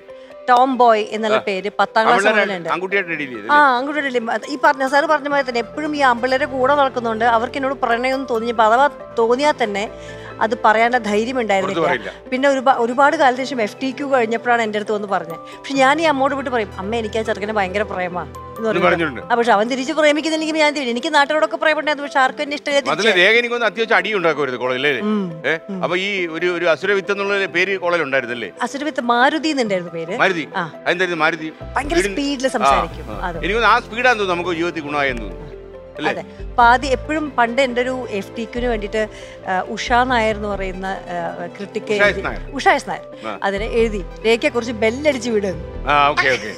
മനസ്സിലായി. രേഖ ഉഷാസ് നായർ നന്നായിട്ട് TV റിവ്യൂ ചെയ്യുന്ന ആളാണ്, ഇപ്പോഴും സജീവമാണ്. അതെ. അപ്പൊ ആൾക്കാരുടെ ഉഷ ചേച്ചി എന്ത് പറ്റി? ഒരു കാര്യം ചോദിക്കാം. രേഖ മേനോൻ, താങ്കൾക്ക് പ്രണയമുണ്ടായിരുന്നില്ല എന്ന് ഇപ്പോൾ പറഞ്ഞു, പക്ഷെ താങ്കൾക്ക് സ്ഥിരമായി ഒരു പ്രേമലേഖനം വീട്ടിലേക്ക് വരുമായിരുന്നു എന്ന് കുട്ടേട്ടൻ മനസ്സിലാക്കുന്നു. ആർട്ടിഫിഷ്യൽ ഇന്റലിജൻസ്, നിർമ്മിത ബുദ്ധി. കുട്ടേട്ടാള് മോശമില്ല, കുട്ടേട്ടൻ വലിയ അപകടകാരിയാണ്. അതെ, ഇത് ഭയങ്കരമായിട്ട് ചില മത്സരാർത്ഥികളെ ഇങ്ങനെ വിഷമിപ്പിച്ചിട്ടുണ്ട്. പ്രണയം എന്ന് വെച്ചിട്ടുണ്ടെങ്കിൽ ഇത് FTQന് ശേഷമാണ്. അതായത് എല്ലാ മാസവും ഒരു കട്ടിക്ക് കുറെ എഴുത്ത് വരും. രേഖ കല്യാണം കഴിച്ചു അറിഞ്ഞിട്ടില്ലേ അവര്? അതൊക്കെ അറിയാന്ന്, ഇന്റർവ്യൂലൊക്കെ വരില്ലേ, അതൊക്കെ അറിയാം. അതൊന്നും ഒരു പ്രശ്നമല്ലല്ലോ. കല്യാണവും പ്രണയം നമ്മൾ യാതൊരു പ്രശ്നമില്ലല്ലോ. ആ എഴുത്തല്ലേ വരുന്നേ. അല്ല, അതിനകത്ത് ഞാൻ വ്യത്യാസം ഇപ്പൊ അജിത് ഭാസ്കരൻ രേഖയെ കല്യാണം കഴിച്ചു, ഒരിക്കലും ഒരു ഫോട്ടോ ഒന്നും പബ്ലിഷ് ചെയ്യപ്പെടത്തില്ല. ഇല്ല, പിന്നെ അജിത് ഭാസ്കരൻ ഒന്നും ആരോടും പറയത്തുമില്ല. ഇല്ല, ഇത് പരമ രഹസ്യമായിട്ട് മുന്നോട്ട് പോയിക്കൊണ്ടിരിക്കും. അങ്ങനെയാണല്ലോ അദ്ദേഹം സോഷ്യൽ മീഡിയയിൽ ഇല്ല, ഒരു social media switch out of അല്ലേ? അത് ഞാൻ ചേലക്കര ഓണത്തിന് മുമ്പോ ഈ അവിടുത്തെ കുട്ടികൾ ചോദിക്കും, അവിടുത്തെ സ്ത്രീകള്, അത് ഞാൻ താലിയൊന്നും ഇടില്ല, ഞാൻ ഇങ്ങനെ ഇവിടെയുള്ള സംഭവം ചെയ്യില്ല. സീമന്തരേഖ ഉണ്ടല്ലോ, പിന്നെ എന്തിനാ സീമന്തരേഖ? അതുകൊണ്ട് അതെ. പിന്നെ എനിക്കിതൊക്കെ അലർജിയാണ് ഈ സാധനങ്ങളൊക്കെ കൂടെ തൊട്ട. അപ്പൊ ഞാനിതേപോലെ ഒരു സ്ത്രീ അവിടെ ജോലിക്കൊക്കെ വരുന്ന തറവാട്ട് വെച്ചിട്ട്, കുട്ടി മേനോൻ വന്നില്ലേ? ഇപ്പൊ ഞാൻ മേനോൻ മർദ്ദിരിക്കുന്നുണ്ട്. എന്റെ മേനോൻ എന്റെ അച്ഛനാണ്, സണ്ണി മേനോൻ. ആ മേനല്ല, കുട്ടിയുടെ ഭർത്താവ് മേനോൻ. അപ്പൊ ഞാൻ ഇല്ല, അജിത്തിന് ജോലി ഉണ്ടല്ലോ, അതുകൊണ്ടാ വരാൻ. ഞാൻ കഴിഞ്ഞ പോലെ ഇതൊക്കെ തന്നെ പറഞ്ഞത്. അപ്പൊ ഞാൻ ഓഹോ, അപ്പൊ എന്റെ കുറച്ച് എന്താ പറയാ, അതാണ് ഞാൻ ഈ ഇന്റർവ്യൂലൊക്കെ പറയണേ മാഷോട്. കാരണം ആൾക്കാർക്ക് മനസ്സിലാവണം, അജിത് ഭാസ്കറിന് വളരെ നല്ല മനുഷ്യൻ എന്റെ കൂടെ കഷ്ടപ്പെട്ട് ജീവിച്ചുകൊണ്ടിരിക്കുന്ന. ജനുവരി 26 എന്റെ കല്യാണം കഴിഞ്ഞത്. 29 വിജയകരമായി 29 കൊല്ലം. ജനുവരി 26 ചെറിയ കാര്യമല്ല. ജനുവരി 26 ഇങ്ങനെ ഒരു നാവിന് വയറിളക്കം പിടിച്ച പോലെ സംസാരിക്കുന്ന ഒരു ഭാര്യ പറയുന്ന ആളാണ്. അപ്പൊ മൗനത്തിലാണ്ടുപോയ ഒരു മനുഷ്യൻ അല്ലേ? പക്ഷെ നല്ല തമാശയൊക്കെ പറയും മൂപ്പര്. അല്ലെ, എന്നോട് വളരെ വ്യക്തിബന്ധമുണ്ട്. ഞങ്ങൾ കണ്ടിട്ടില്ല കുറെ കാലമായി, പക്ഷെ അന്നൊക്കെ ഞങ്ങള് വളരെ അടുത്ത് സംസാരിക്കും. കാരണം ഞാനൊരിക്കൽ അജിത്തിനെ പരിചിട്ടുണ്ട്. അപ്പൊ പരിചയെന്ന് പറഞ്ഞാല് ഈ ഒരു പാർത്ഥസാരഥി എന്ന് പറഞ്ഞ മനുഷ്യ ഒരു 10-55 പാമ്പുമായിട്ട് ഏഷ്യൻ സ്റ്റുഡിയോയിൽ വന്നു.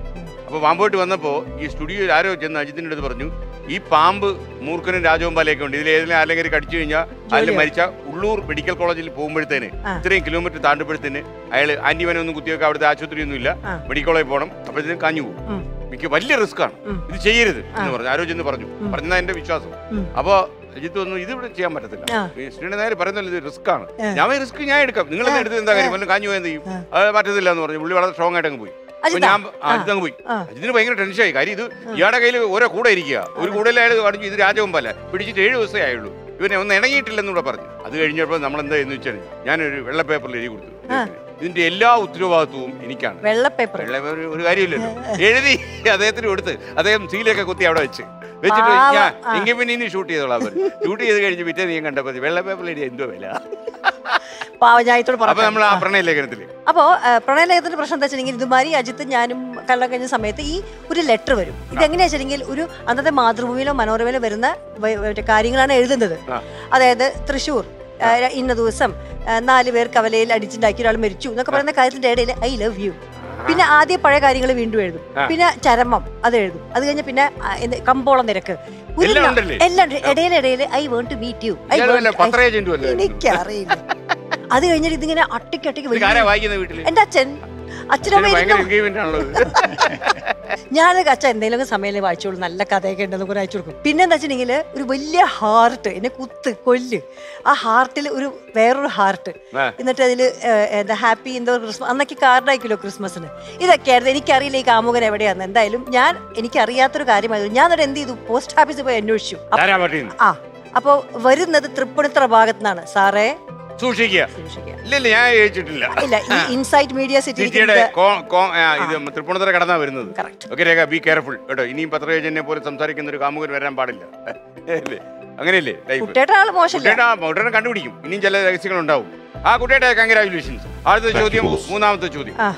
30,000 രൂപയുടെ ചോദ്യമാണ്. 30,000 മോർണിംഗ്.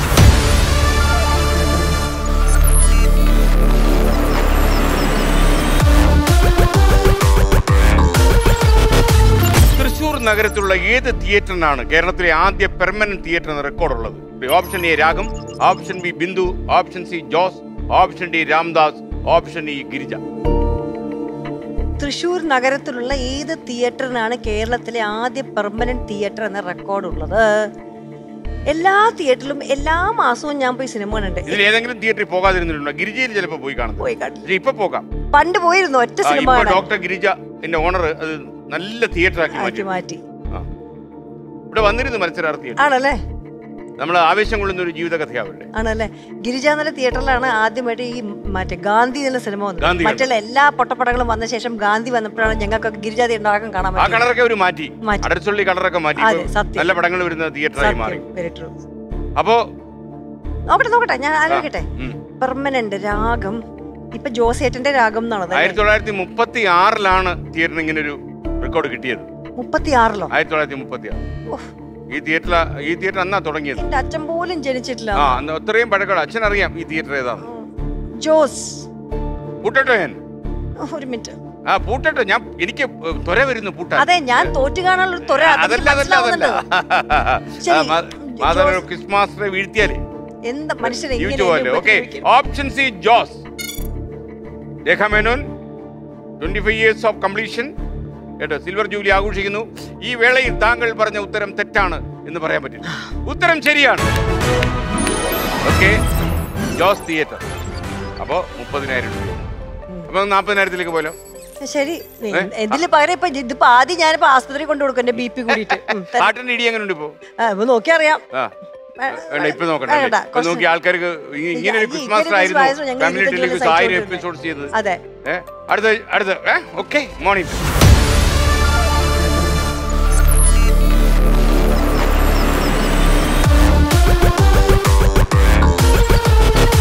ഇനി പറയുന്നതിൽ ആര് വികസിപ്പിച്ച തദ്ദേശീയ വിവരവിനിമയ സംവിധാനത്തിന്റെ പേരാണ് വായു link? Option A DRDO, option B Indian air force, option C BHEL, option D IOC, option E SBI. ഇവരിൽ ആര് വികസിപ്പിച്ച തദ്ദേശ വിവരവിനിമയ സംവിധാനം? DRDO, BHEL, IOC, SBI, Indian air force. വായു and Indian air force. Okay, പൂട്ടോ. Option B Indian air force. കൂട്ടി. Common sense കുറച്ച് കൂടി വരുന്നു. കോമൺ സെൻസ് ലേശം കൂടുതലാണ്. ഉത്തരം ശരിയാണ്. 40,000 രൂപ. ഈ രേഖ സുരേഷ് ഗോപിയെ അഭിമുഖം ചെയ്യാൻ പോയെന്ന് പറഞ്ഞു ആദ്യമായിട്ട്. അപ്പൊ കാരണം അദ്ദേഹം മലയാള ടെലിവിഷനിലെ സിനിമാ താരങ്ങളെ നല്ല അവതാരകരിൽ ഒരാൾ. 3-4 പേരെ എടുത്താൽ അതില് ലീഡിങ്, അതില് ബിഗ് ബോസ് ഒക്കെ അദ്ദേഹം സൂപ്പറായി പ്രസന്റ് ചെയ്യും. അതുകൊണ്ട് അദ്ദേഹത്തിന്റെ ഉള്ളിൽ എപ്പോഴും ഈ അവതാരകൻ ഉണ്ടല്ലോ. അപ്പൊ ഈ അവതാരകൻ എന്നുള്ളതിൽ താങ്കളെ ജഡ്ജ് ചെയ്തുകൊണ്ടിരിക്കുമല്ലോ. അപ്പൊ എന്താ സുരേഷ് ഗോപി ഇത് ഇന്റർവ്യൂ കഴിഞ്ഞു പറഞ്ഞത്? അതായത് അന്ന് ബിഗ് ബോസിലല്ലോ. അല്ല, കോടീശ്വരനല്ല ഞാൻ ചെയ്തേ. ഞാൻ അദ്ദേഹത്തിന്റെ ഭരചന്ദ്രൻ IPS എന്ന സിനിമ തിരിച്ചു വന്നപ്പോൾ ആ 4 കൊല്ലത്തെ ബ്രേക്കിൽ വന്നപ്പോൾ ഉണ്ടായ ഇന്റർവ്യൂ ആണ്. അന്ന് സൗത്ത് പാർക്ക് എന്ന ഹോട്ടലിലാണ് ഞാൻ ഇരിക്കുന്നത് ഇന്റർവ്യൂ. അപ്പൊ ഞാൻ എന്താ വെച്ചാൽ എനിക്ക് കുറെ ചിരിച്ചു. അന്നാണ് എനിക്ക് ഒരു ക്യാമറയിൽ ചിരിക്കും, ഇങ്ങനെ പോകാൻ പാടില്ല, അങ്ങനെ പോകാൻ പാടില്ല. പക്ഷെ നമ്മളിങ്ങനെയൊക്കെ ആണല്ലോ സംസാരം. അത് കഴിഞ്ഞ് പിന്നെ മൂപ്പര് തന്നെ പറഞ്ഞു എന്താ വെച്ചിട്ടുണ്ടെങ്കിൽ ചില സമയത്ത് ഞങ്ങൾ തൃശ്ശൂർക്കാർക്ക് ചില ഭാഷകൾ നമ്മൾ വിഴുങ്ങും. അതായത് അങ്ങോട്ടാ പോണേ, അങ്ങോട്ടാണ് പോകുന്നത് ഞങ്ങൾ പറയില്ല. അതുപോലെ അടുത്ത തൃശ്ശൂർ ഇരിഞ്ഞാലക്കുടയിലെ ബസ് എപ്പോഴാണ് അപ്പണ്ടാവും, ഇപ്പോൾ അപ്പണ്ടാവും. അപ്പൊ ഇങ്ങനത്തെ ചില ശബ്ദങ്ങൾ ആവശ്യമില്ല ഞങ്ങൾക്ക്. ഭാഷ പറഞ്ഞു. പക്ഷെ അദ്ദേഹം കമ്മ്യൂണിക്കേറ്റ് ചെയ്യും. അപ്പൊ അദ്ദേഹത്തോട് പറഞ്ഞു ഈ കുറച്ച് ഉച്ചാരണ ശുദ്ധി ക്ലിയർ ആക്കണം, അച്ഛൻ അമ്മ എന്നൊക്കെ പറയുന്ന മാതിരി നല്ല കൃത്യമായി. ഞാൻ പറഞ്ഞു ഞാൻ സിനിമയിലല്ല അഭിനയിക്കണേ, എൻ്റെ ആൾക്കാർ കണ്ട് മനസ്സിലാക്കിക്കോളും, പോരാ എന്ന് പറഞ്ഞ് എന്നെ പഠിപ്പിക്കാറുണ്ട്. എപ്പോഴും പറയും ഉച്ചാരണം അത് ശരിയല്ല, ഇത് കറക്റ്റ് ആയിട്ട് പറയുന്നതൊക്കെ സുരേഷ് പഠിപ്പിക്കാറുണ്ട് തന്നെ. Thank you mister Suresh Gopi. Correct അല്ലേ? അതേമാതിരി ഈ നിങ്ങൾ ഈ ചോദ്യം എന്റെ കാര്യത്തിലാണ് പറയുന്നത് ചോദിക്കുന്നുണ്ടാവും, നിങ്ങളുടെ കാര്യം നമ്മൾ പറയും. ഓക്കെ. ഈ രേഖ ഈ 3000 ആൺകുട്ടികളുടെ ഇടയിൽ സഞ്ചരിക്കുന്ന സമയത്ത് ഞാൻ അവിടെ തന്നെ, എനിക്ക് അതിൽ നിന്ന് അങ്ങോട്ട് മാറാൻ പറ്റില്ല, സമ്മതിക്കുന്നില്ല. ഈ അങ്ങനെ നടക്കുന്ന സമയത്ത് അവിടുത്തെ 5 പെൺകുട്ടികളിൽ ഒരാളായി ഒരു ആൺകുട്ടിയായിട്ട് ജീവിക്കുന്ന സമയത്ത് മുളക്, സൂചി, കോമ്പസ് ഇങ്ങനെയുള്ള സാധനങ്ങളെല്ലാം ബാഗിൽ സൂക്ഷിച്ചിരുന്നു. എന്തുകൊണ്ട്? അങ്ങനത്തെ മാരകായുധങ്ങൾ എന്തുകൊണ്ട് സൂക്ഷിക്കണ വെച്ചാല് സെൽഫ് പ്രൊട്ടക്ഷൻ എന്റെ അമ്മ പഠിപ്പിച്ചിട്ടുണ്ട്. തൃശ്ശൂരൊക്കെ പഠിപ്പിച്ചു. അമ്മ അങ്ങനെ ആവശ്യമുണ്ടോ?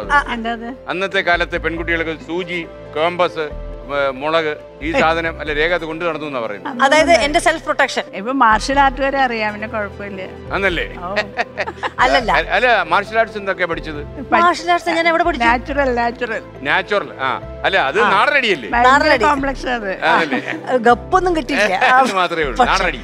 അത് പിന്നെ ആത്മവിശ്വാസം കൊണ്ട് അടിക്കാം. കുറെ അങ്ങനെ ഉപദ്രവിക്കാൻ വന്ന ആൾക്കാരെ ഞാൻ അടിച്ചിട്ടുണ്ട്. ഞാൻ വർത്തമാനം പറഞ്ഞ് ശരിയാക്കാൻ പറ്റില്ല. പക്ഷെ ഈ മുളക് മുപ്പിന്റെ ഒക്കെ കാര്യം ഞാൻ പറയാം. അതായത് തൃശ്ശൂര് ആ കാലത്ത് സിനിമാ തിയേറ്ററിൽ പോയ എന്റെ പ്രായത്തിലുള്ള അന്നത്തെ പെൺകൾക്ക് അറിയാം നല്ലോണം ഉപദ്രവം കിട്ടും ബാക്കിൽ നിന്നൊക്കെ. നമ്മൾ പിച്ചും നുള്ളും അല്ലെങ്കിൽ കാല് വെച്ച് തോണ്ടും. അപ്പോൾ ഞങ്ങളുടെ പ്രശ്നം എന്താ വെച്ചാൽ ആരെങ്കിലും ഉപദ്രവിച്ചാൽ ഈ കാലങ്ങടെ ഒരാൾ പിടിക്കും. വലിയ നല്ല വൃത്തിയുള്ള കാലൊന്നും അല്ലേ, പക്ഷെ അങ്ങനെ പിടിക്കും ഞങ്ങൾ ഒരു കാല്. സൂചി വെത്തോടെ ഒറ്റ വെച്ച് കുത്തു കൊടുക്കും. പിന്നെ ഒരാളെ ഉപദ്രവിക്കരുത്. അതാണ് എന്റെ സെൽഫ് പ്രൊട്ടക്ഷൻ. പിന്നെ എന്റെ മദറിലോ എനിക്ക് തന്നിട്ടുണ്ട് ഒരു പെപ്പർ സ്പ്രേ. കുട്ടി ഇത് വെച്ചോളൂ, കുറച്ച് ആൾക്കാർ അടിക്കാം. അപ്പൊ എന്റെ ഹസ്ബൻഡ് പറയും എന്തിനാണ് ഇതൊക്കെ കൊണ്ട്, കുട്ടീനെയാണ് ആൾക്കാർ പേടിക്കണം, എന്റെ കുട്ടിക്ക് അവരിൽ നിന്നാണ് കുട്ടിക്ക്. അതെ. അപ്പൊ ഈ കോമ്പസ് ഒക്കെ ഇതുകൊണ്ടാണ് ഞാൻ ബാഗിൽ ചോദിച്ചത്. കോളേജിൽ ഉപയോഗിച്ചിട്ടില്ല, പക്ഷെ മിക്കവാറും സിനിമാ തിയേറ്റർ, ട്രെയിൻ, പിന്നെ പൂരം, കുടമാറ്റം, സാമ്പിൾ വെടിക്കെട്ട് എന്നുള്ള സമയത്തൊക്കെ ഇത് ഞാൻ ഉപയോഗിച്ചിട്ടുണ്ട്. അല്ലെ രേഖയുടെ കോളേജ് ജീവിതത്തിനിടയിൽ ഒരു നല്ലൊരു ആൺകുട്ടിയുടെ കൈ കുത്തി പൊട്ടിക്കുക എന്തോ ചെയ്തിട്ട് കൊറേ പേരുടെ കൈ കുത്തി പൊട്ടിച്ചത്. അതെ, അത് ഈ കൈ കുത്തി പൊട്ടിച്ച് അത് ഞാൻ പറഞ്ഞുതരാം. അതെന്താ വെച്ചാൽ ഞങ്ങൾ ഞാൻ വീണ്ടും 3000 ആൺകുട്ടികൾക്ക് വരികയാണേ. അപ്പൊ അന്ന് ഞങ്ങൾ സയൻസ് സ്റ്റുഡൻസ് ആയതുകൊണ്ട് ബ്ലഡ് ഡൊണേഷൻ ഫോറത്തിന്റെ ചെയർമാൻ ആയിരുന്നു ഞാൻ, എന്റെ ഫ്രണ്ട്സും. ഞങ്ങൾ 5 പേര് നല്ല ഗാങ് ഓഫ് ഗേൾസ് ഉണ്ടായിരുന്നു ഞങ്ങളുടെ കോളേജിലെ ക്ലാസ്സിൽ. അപ്പൊ ഞങ്ങൾ എല്ലാവരും കൂടി വന്നപ്പോൾ ഞങ്ങളോട് പറഞ്ഞു നോക്കി എൻറ്റയർ കോളേജിലെ ബ്ലഡ് ഗ്രൂപ്പ് നോക്കണം എല്ലാവർക്കും, അതുകൊണ്ട് നിങ്ങൾ ചെയ്യണം എന്ന് പറഞ്ഞു. ആൺപിള്ളേരെ സുഖല്ലേ, പെൺപിള്ളേരെ കൈ പിടിച്ച് നമ്മളിങ്ങനെ കുത്തുമല്ലോ. അപ്പൊ അതിനുവേണ്ടി സന്തോഷം എല്ലാവരും ക്യൂ തന്നു. അപ്പൊ ഞങ്ങൾക്ക് ഇഷ്ടമില്ലാത്തവർക്കൊക്കെ ഞാൻ ഒരു ആഞ്ഞു കുത്തി വെച്ചു കൊടുത്തു. അത് ഞാൻ ചില ആൾക്കാരൊക്കെ വന്ന് അന്ന് വലിയൊരു ഹിറ്റ് പാട്ടായിരുന്നു, സുന്ദരി നീയും സുന്ദരി ഞാനും ചേർന്നിരുന്നാൽ തിരുവോണം. അതിന് അവന്മാര് പാട്ടുപാടി എ പോസിറ്റീവ് നീയും ബി നെഗറ്റീവ് ഞാനും തമ്മിൽ ചേർന്നാൽ തിരുവോണം. ഇങ്ങനെയൊക്കെയുള്ള ചെറിയ ചെറിയ കാര്യങ്ങളെ ഞാൻ ചെയ്തിട്ടില്ല. ഞാൻ വലിയ ഗുണ്ടെന്നും ആയിരുന്നില്ല കോളേജിൽ. ഒരു ഗുണ്ട എന്നുള്ള പേരുണ്ടായിരുന്നു, ജാൻസി റാണി, ഗുണ്ട, മാരുതി, പിന്നെ അതുമാതിരി അങ്ങനെ കുറെ. അതൊക്കെ ഗുണം ചെയ്തു അല്ലേ ഒരു സെൽഫ് ഡിഫെൻസിന്? ഓക്കെ, തീർച്ചയായിട്ടും. ഇനി അടുത്ത ചോദ്യത്തിലേക്ക്. നമുക്ക് 50,000 രൂപയുടെ ചോദ്യമാണ്, 1,00,000 രൂപയുടെ ചോദ്യമാണ്. ഇതിനിടയിൽ ഈ അച്ഛനുമായിട്ട് അമ്മ അറിയാതെ ഒരു ഗൂഢാലോചന ഉണ്ടായിരുന്നല്ലോ. നിങ്ങൾ സിനിമ കാണാൻ പൊത്തിയാടി പോകും. ഇത് ഭയങ്കര റിസർച്ച് ആണല്ലോ, ഭയങ്കര റിസർച്ച്. അമ്മ ഇതൊന്നും അറിയുന്നുണ്ടായിരുന്നില്ല. ചെറിയ ആളാന്ന് മൂപ്പര് CBI ഡയറക്ടറായിട്ട് എന്നോ. പിന്നെ എന്തറിയോ, അച്ഛൻ ലീവിൽ വരുമ്പോ അച്ഛൻ ഞാനും ഭയങ്കര കമ്പനിയാണ്. അപ്പൊ അച്ഛൻ നമുക്ക് മറ്റേ രാംദാസില് റാംബോ അതോ ഫസ്റ്റ് ബ്ലഡോ കളിക്കുന്നുണ്ട്. അപ്പൊ നമുക്ക് പോവാ എന്ന് വെച്ചപ്പോ ഞാൻ പറയാം. അച്ഛൻ ഭയങ്കര അച്ഛൻ എന്നെ ഗോഡ് ഫാദർ എന്നുള്ള ആദ്യത്തെ എന്റെ നോവൽ അച്ഛനാണ് വായിപ്പിക്കുന്നത്. എന്റെ ഏജ് ഓഫ് 7 or 8. അച്ഛൻ ദുബായിൽ നിന്ന് ഒരു കത്ത് എഴുതി എനിക്ക് അന്ന്. മോളെ ആദ്യത്തെ 30 പേജ് മനസ്സിലാവൂല, പക്ഷെ പുസ്തകം നിലത്ത് വെക്കരുത്, വായിച്ച് മനസ്സിലാക്കിയ ശേഷം വേണം നീ മരിയ പ്യൂസിന്റെ സിനിമ കാണാൻ എന്ന് പറഞ്ഞു. ആ ഗോഡ് ഫാദർ മറ്റേ ഇയാളുടെ കപ്പോളയുടെ. അപ്പോൾ ഞാൻ വേഗം അപ്പൊ ഇന്ന് റാംബോ വന്ന് സിൽവസ്റ്റർ സ്റ്റലോൺ അങ്ങനത്തെ ഒരു. അപ്പൊ ഞാൻ വിചാരിച്ചപ്പോ ഞാൻ സ്കൂളിലാണേ, അപ്പൊ നമ്മുടെ യൂണിഫോം ഒക്കെ ഉണ്ട്. അപ്പം അച്ഛൻ്റെ ഫ്രണ്ട് ഉണ്ട് ആൻഡോ ബേക്കറി തൃശ്ശൂർ റൗണ്ടിൽ. ആ ജോസങ്കളുടെ അടുത്ത് വന്ന് ഞാൻ അവരുടെ ബാത്റൂമിൽ പോയി ഉടുപ്പ് മാറുകയും സാധാരണ ഉടുപ്പിട്ടിട്ട് ഞാനും അച്ഛനും കൂടി രാംദാസ് നോക്കുമ്പോൾ ആമ്പിള്ളേരെ ഇവിടുന്ന് ഒരു അറ്റം വരെ തൃപ്പൂണിത്തുറ വരെ അറ്റത്ത് വരെ ആൾക്കാരെ ക്യൂ ഇടും. പെമ്പിള്ളേരെ സ്ഥലത്ത് ഒറ്റാണ് ഞാൻ മാത്രം. ഞാൻ വേഗം ക്യൂ ടിക്കറ്റ് ഒക്കെ എടുത്ത് ഞാനും അച്ഛൻ്റെ സിനിമയൊക്കെ കണ്ട് ചിലപ്പോൾ അച്ഛൻ ആമ്പിള്ളേരോട് ദയ തോന്നി ഞാൻ വീണ്ടും അവർക്കൊക്കെ ടിക്കറ്റ് വാങ്ങി കൊടുത്ത് ഞാൻ അങ്ങനെ സിനിമ കഴിഞ്ഞ് തിരിച്ചു വരുമ്പോൾ നമ്മൾ ഒരുമിച്ച് അമ്മ ആരാ മുതൽ അന്നത്തെ ടെററാണ്, ഒരു രക്ഷയില്ല. അപ്പോൾ ഞാനും അച്ഛനൊരു വേറെ സംഭവം, അതായത് ഞാൻ ആദ്യം പോവാം മറ്റേ വളരെ തളർന്ന് ആദ്യം വീണ്ടും ക്ഷീണിച്ച് അവശയായി വീണ്ടും ജോസങ്ങളുടെ അടുത്ത് പോകും.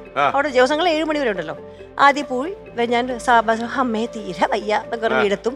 അച്ഛൻ പിന്നാലെ ഞാനൊന്ന് ടൗണിലൊക്കെ പോയിട്ട് വന്നു വന്നല്ലോ അല്ലേ. അത് കഴിഞ്ഞ് ഞങ്ങൾ ഇത് എങ്ങനെ അമ്മ അറിയുന്നറിയോ, ഞങ്ങൾ നമ്മൾ അടി ഉണ്ടാക്കും. ഞാൻ അച്ഛനും ഈ സ്നേഹം പത്തിന് അടിയാ. അപ്പൊ ഞാൻ പോയി അമ്മോട് പറഞ്ഞു ഞങ്ങൾ അത് പറയട്ടെ അച്ഛൻ്റെ അവിടെ കൊണ്ടായി സിനിമയ്ക്ക് ഞങ്ങളെ കളത്രം കാണിച്ചു പോയി തരും. പിന്നെ അമ്മയ്ക്ക് അച്ഛന് ഇങ്ങനെയുള്ള കളത്തരങ്ങൾ ഞാൻ ചെയ്തിട്ടുണ്ട്. എല്ലാ അച്ഛന്മാരും ഇങ്ങനെ മക്കളെ സിനിമ കട്ട് ചെയ്ത് രേഖാമേനം ചെയ്തു വെച്ചിട്ട് സോറി. Okay, thank you. അപ്പൊ നമുക്ക് 1.5 ലക്ഷം രൂപയുടെ ചോദ്യത്തിലേക്ക് നമ്മൾ കടക്കുന്നു. അടുത്ത ലെവലാണ് കുട്ടേട്ടാ, ലെവൽ 2.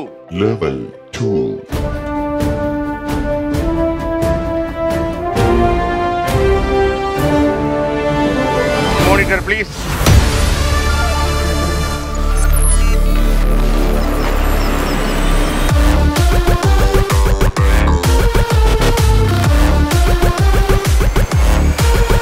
രേഖ ഒരു സ്റ്റില്ല് കാണിച്ചു തരാം. വെല്ലുവിളിയിൽ വരുന്നു. താജ്മഹൽ എന്ന പേരിൽ കാസിനോ റിസോർട്ട് ഉണ്ടായിരുന്ന പ്രശസ്ത വ്യക്തി ആരാണ്? Option A bill Clinton, option B Donald Trump, option C Barack Obama, option D Martin Luther king junior, option A John F Kennedy. ഇത് ഇടയ്ക്കൊക്കെ ഓപ്ഷൻ ബി ഡൊണാൾഡ് ട്രംപ്. അന്തർദേശീയ രാഷ്ട്രീയത്തിലൊക്കെ ഇത് ഖ്യാതി നേടിയിട്ടുണ്ടെന്നാണോ അങ്ങ് കരുതുന്നത്? ഓക്കെ, കൂട്ടാമോ? കൂട്ടിയോ കേട്ടോ? കാരണം ബാക്കിയുള്ളവരൊന്നും കാസിനോയിലേക്ക് പോയൊരു വിവരം. ഓപ്ഷൻ ബി ഒരാള് പുലിയ. അങ്ങനെ ഓപ്ഷൻ ബി ഡൊണാൾഡ് ട്രംപ്. ഞാൻ പൂട്ടി. അച്ഛനോട് ചോദിക്കാം, ഇത് ശരിയാവൂ? അല്ല, ഞാൻ പൂട്ടി കഴിഞ്ഞു. ശരിയല്ല. അമ്മ പറയൂ, ശരിയാവൂ? ഡൊണാൾഡ് ട്രംപ് അല്ല, ഡൗട്ട്ഫുള്ളാ. Best family. ഓക്കെ, അപ്പൊ ഓപ്ഷൻ ബി ഡൊണാൾഡ് ട്രംപ്. അച്ഛൻ പറഞ്ഞ ഉത്തരം തെറ്റാണ്. മകൾ പറഞ്ഞ ഉത്തരം ശരിയാണ്. അപ്പൊ അമ്മ രക്ഷപ്പെട്ടു. അമ്മ ഇതിന് രണ്ടിനെയും മധ്യത്തിൽ ശരിയാവട്ടെ. സന്തോഷം. അവര് നല്ല ഉത്തരം പറഞ്ഞു. അപ്പൊ 1.5 ലക്ഷം രൂപയായി. ഒരു കാര്യം കൂടി കഴിഞ്ഞ 23 വർഷമായി അങ്കിൾ 267 തവണ തലകുത്തി വീണു എന്ന് കുട്ടേട്ടൻ മനസ്സിലാക്കുന്നു. അതെങ്ങനെയാ രേഖ? എന്റെ കുട്ടേട്ട, ഞാൻ വീഴേണ്ട കണക്ക് എങ്ങനെ കുട്ടേട്ടന് കിട്ടിയേ? കുട്ടേട്ടൻ ആർട്ടിഫിഷ്യൽ ഇന്റലിജൻസ് വെച്ച് എല്ലാം കണ്ടുപിടിച്ചിട്ടുണ്ട്. ഞാൻ എന്നെ പറ്റി ഒരു ഖ്യാതിയില്ല, ഇതൊരു സത്യാവസ്ഥയാണ്. അജിത്തിനോടും അമ്മയോടും എന്നെ അറിയപ്പെടുന്ന എല്ലാവരും 2357 ഒക്കെ കറക്റ്റാ. 267 തവണ 260. നിങ്ങൾക്ക് അതും ഗിന്നസ് വേൾഡ് റെക്കോർഡ്സിൽ വരാം. അതെ, അല്ല ഈ പ്രായത്തിനുണ്ട് 267 തവണ തലകുത്തി വീണ വനിത ആര്? ഇപ്പോൾ ചെന്നൈയിൽ താമസം. ക്ലൂ അങ്ങനെയൊക്കെ പോവാം. ഒരുപാട് സംസാരിക്കാത്ത ഒരു മനുഷ്യന്റെ ഭാര്യയാണ്. അജിത്തിന് ഭയങ്കര തമാശകൾ കുറെ പറയണ്ട, അത് പറയണോ, അല്ലെങ്കിൽ എന്റെ വീട് കേട്ടില്ല ഞാൻ പറയാം. അപ്പൊ എന്താ വെച്ചാല് ഞാൻ എല്ലാ മാസവും വീഴും. എല്ലാ മാസവും നിങ്ങൾക്കൊക്കെ EMI അല്ല, എനിക്ക് വീഴ്ചയാണ്. ഓക്കെ, നിർബന്ധമാണ്. അപ്പൊ ഞാൻ അവാനെ പ്രഗ്നന്റ് ആയിരുന്ന സമയത്ത് 9ാമത്തെ മാസം ഞാൻ വീണുണ്ട്, അറിയോ? എന്നിട്ട് ഈ വീണപ്പോൾ എൻ്റെ ഫ്രണ്ടാണ് എന്നെ കയറി പിടിച്ചത്. അവൻ്റെ കൈ ഒടിഞ്ഞു. കാരണം ഞാനും അവാനും കൂടിയിട്ടാണ് അയാളുടെ കയ്യിലേക്ക് വീണത്. അങ്ങനെ ഡോക്ടർ ചോദിച്ചു, എങ്ങനെ ഒപ്പിച്ചു നിങ്ങളിത്? എല്ലാ മാസവും. ഈ കൊല്ലം ജനുവരി 1 രാത്രി 12 മണിക്ക് എന്താ പറയുക, ഹാപ്പി ന്യൂ ഇയർ കഴിഞ്ഞിട്ട് 12:10 ഞാൻ വീണു. ഞാൻ അമ്മയെ വിളിച്ചു 12 ഞാൻ വീണിട്ട് അമ്മ ഈ മാസത്തെ കോട്ട കഴിഞ്ഞു സംഭവിച്ചു. മാസം നടക്കുന്നത്. അജിത്ത് ഞാൻ നടന്നു പോവാണേ. അപ്പൊ അജിത്ത് മുമ്പ് വന്നിട്ട് പറഞ്ഞു, രേഖ ഇവിടെ ഒരു കുഴിയുണ്ട്. അപ്പൊ ഞാൻ അവിടെ കിടപ്പായി കുഴിയില്. I am very much. അപ്പൊ എന്താ കാര്യം വെച്ചാൽ അജിത്തും പറഞ്ഞ എന്താ വെച്ചാൽ രേഖയുടെ മനസ്സ് കുറെ മുമ്പിലും ബോഡി കുറച്ച് പിന്നിലുമാണ്. സോ ഞാനിങ്ങനെ ചടുലതയായിട്ട് ഓടി ഓടിയിട്ട് ഇങ്ങനെ ആലോചിച്ചാണ് എനിക്ക് കുഴിയൊന്നും കണ്ടറിയില്ല. ഇതിപ്പോൾ എന്നെ നിതീഷ് കൊണ്ട് ഞങ്ങൾ പ്രൊഫൈലിന് വേണ്ടി പോകുമ്പോൾ ഒരു സ്റ്റെപ്പ് കൂടി ഇപ്പൊ വീണേനെ ഇവിടെ ഞാൻ ഈ മാർച്ച് മാസം തീർന്നിട്ടില്ല. ഒരു പ്രാവശ്യം സാറേ വേറൊരു പ്രശ്നം എനിക്കറിയാത്തൊരു പ്രശ്നമാണ്. നമ്മൾ 4 പേര് നടന്നു പോകുമ്പോൾ നിങ്ങൾ എല്ലാവരും പോകുന്നു, ഞാനും പോകുന്നു. പക്ഷെ ഞാൻ കയറുമ്പോൾ മാത്രം ആ മുകളിലെ പാനലിന്റെ തലയ്ക്ക് വീണാതെ എന്റെ പ്രശ്നമാണോ പാനലിന്റെ പ്രശ്നമാണോ? അങ്ങനെയാണ് എല്ലാ കാര്യവും ഇങ്ങനെ വീണ് മുട്ടിടിച്ച് വീഴുക, തലകുത്തി വീഴുക. പിന്നെ നമ്മളൊക്കെ സ്റ്റെപ്പ് ഇറങ്ങിയിട്ടല്ലേ പ്ലെയിൻ ഇറങ്ങുക. ഞാൻ ഒരു സ്റ്റെപ്പിലേ ഇറങ്ങുള്ളൂ, പിന്നെ അവിടെ താഴെത്തി. ഈ ഇൻഡിഗോയിലൊക്കെ ഇങ്ങനെ മറ്റേ സാധനമല്ലേ ഇറങ്ങുന്നത്, അതുകൂടെ സുക്ക് ഞാൻ പോയിട്ടുണ്ട്. അതൊക്കെ ഒരു വലിയ ഭാഗ്യമാണ് ഇങ്ങനെ വീഴുക എന്ന് പറഞ്ഞാൽ. അതുകൊണ്ട് പക്ഷെ ദൈവാധീനം ലിഗമെന്റ് ടയറുകൾ 15 എണ്ണം. അതുകൊണ്ട് എനിക്ക് ലിഗമെന്റ് ടയർ എന്ന് പറയുന്നൊരു ഭയങ്കര സന്തോഷം. 15 പ്രാവശ്യം ചീട്ടിയിട്ടുണ്ട് എനിക്ക്. അപ്പൊ അത് വലിയൊരു പ്രതിഭാസമാണല്ലോ. അതിന്റെ കാരണം കണ്ടുപിടിച്ചിട്ടുണ്ടോ എന്തുകൊണ്ടാണെന്ന്? കാരണം എന്താ വെച്ചാൽ ഇത് തന്നെയാണ്. എന്താ വെച്ചാൽ യു ആർ ടു വാക്ക് ദുർനടപ്പ് എന്ന് പറയുന്നത്. അതെ, വളരെ മുന്നോട്ട്. കഴിഞ്ഞ ആഴ്ച ഫെബ്രുവരിയിലെ വീഴ്ചതായിരുന്നു. ഞാനും അജിത്ത് കൂടി ലിഫ്റ്റ് കയറുന്നു. ഞങ്ങള് അജിത്ത് 3rd അമർത്തുന്നു, ഞാനും നിൽക്കുന്നു. ഈ ലിഫ്റ്റിന്റെ മുകളിൽ ലൈറ്റ് പാനലില്ലേ, അതെന്റെ തലക്കടിച്ച് വീണു. അപ്പൊ അത് അജിത്ത് വെച്ച് ഒന്നും പറയില്ല. ഏകദേശം ഐഡിയ കിട്ടി ഇപ്പൊ എനിക്ക് രേഖയെ കുറിച്ച്. ക്വീൻ ഓഫ് ഫോൾസ് അമ്മ വിളിക്കുന്നത്, അല്ലെങ്കിൽ അമ്മയുടെ ഒരു വാക്കുണ്ട് അപകട സരസ്വതി. അതാ കറക്റ്റ് അല്ലേ? അപകട സരസ്വതിയാണ് അല്ലേ? Okay, ready. 60,000 രൂപ കിട്ടാൻ പോകുന്നു. 60,000 കിട്ടുമെന്നുള്ളത് നമുക്ക് കണ്ടറിയാം.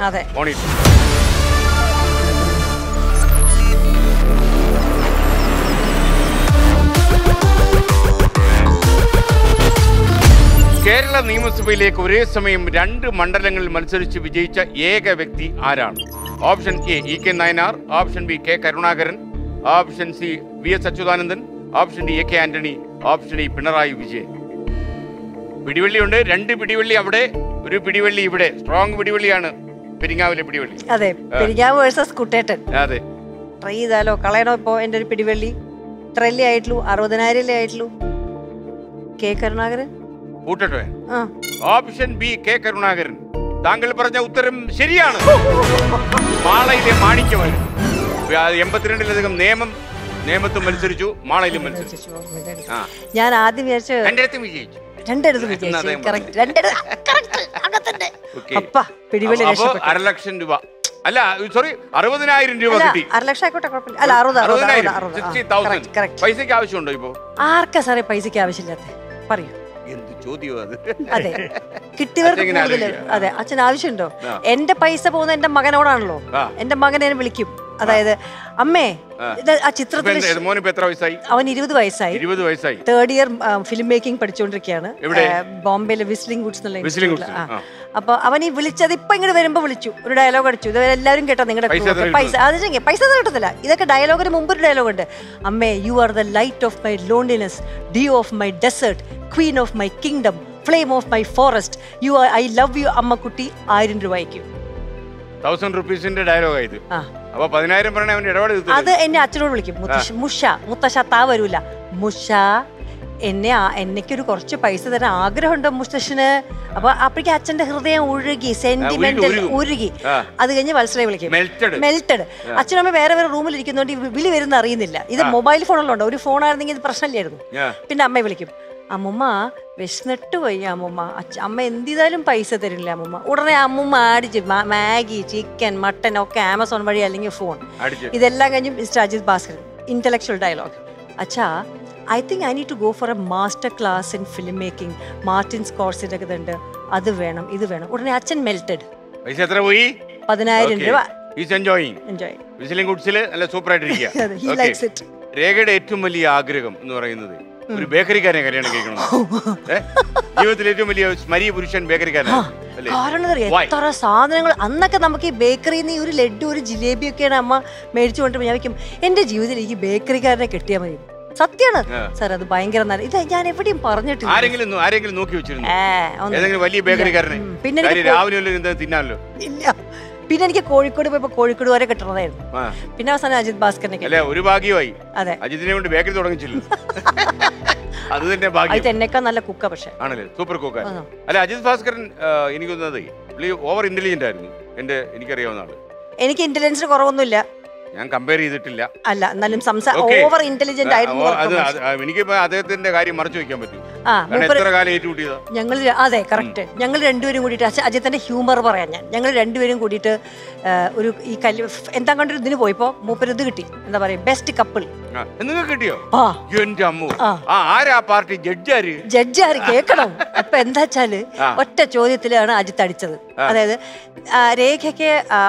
അജിത്ത് രേഖയ്ക്ക് ആദ്യമായിട്ട് കൊടുത്ത സമ്മാനം എന്താണോ, ജോഡിപ്പൊരുത്തം ടൈപ്സ്.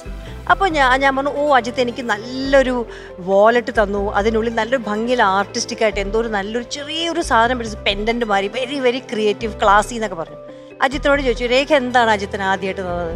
എന്തായിരുന്നു ഉത്തരം എന്നറിയോ? തലവേദന.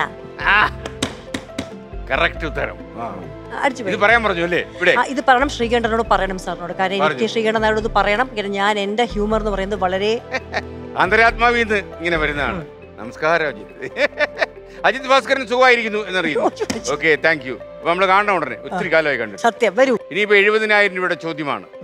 അമ്മേ കോസ്റ്റ്ലി ആയിക്കൊണ്ടിരിക്കുക ചോദ്യങ്ങൾ, ടെൻഷനും കൂടും. Monitor please.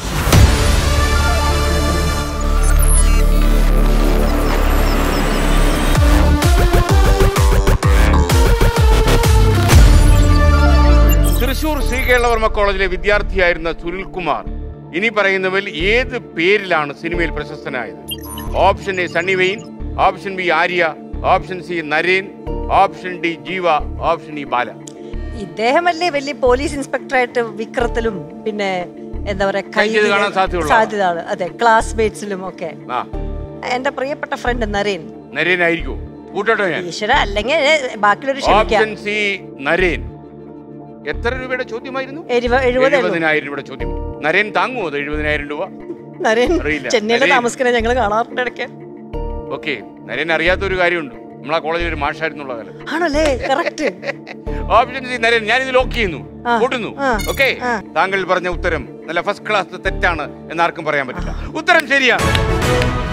70,000 രൂപ കൈ കിട്ടി. 70,000. രേഖ ആവശ്യമില്ലാത്തൊരു പണിക്ക് പോയെന്ന് കേട്ടു. എൻട്രൻസ് പരീക്ഷ എഴുതാൻ പോയി.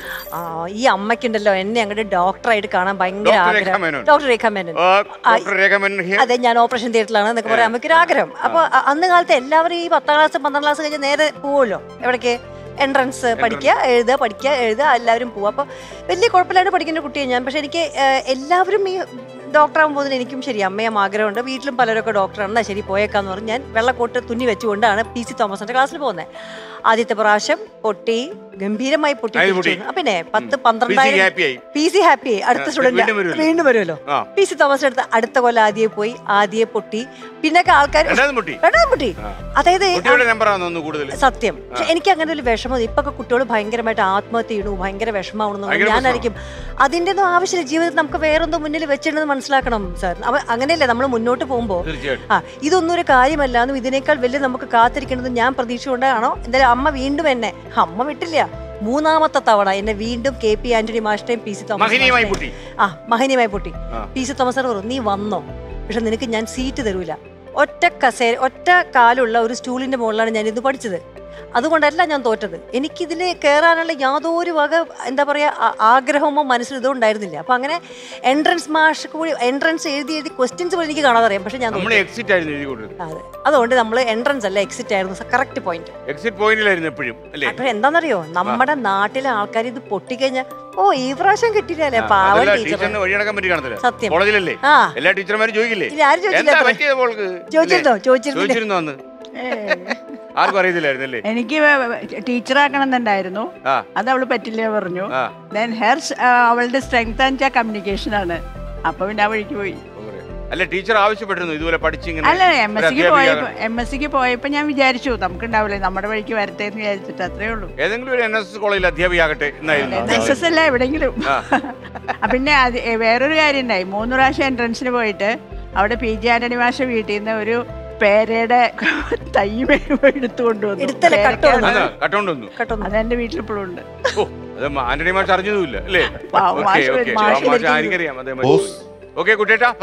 ഈ പൊട്ടിലും മാത്രമല്ല ബോസ്, വേറെയും കുറെ പൊട്ടിലുകൾ ഉണ്ടാക്കിയിട്ടുണ്ടല്ലോ രേഖ മേനോൻ. പാട്ട്, ഡാൻസ്, ഗിത്താർ, യോഗ, ഇതെല്ലാം പഠിക്കാൻ പോയതിനു ശേഷവും അവിടെയും കുറെ പ്രശ്നങ്ങൾ ഉണ്ടാക്കിയിട്ടുണ്ട്.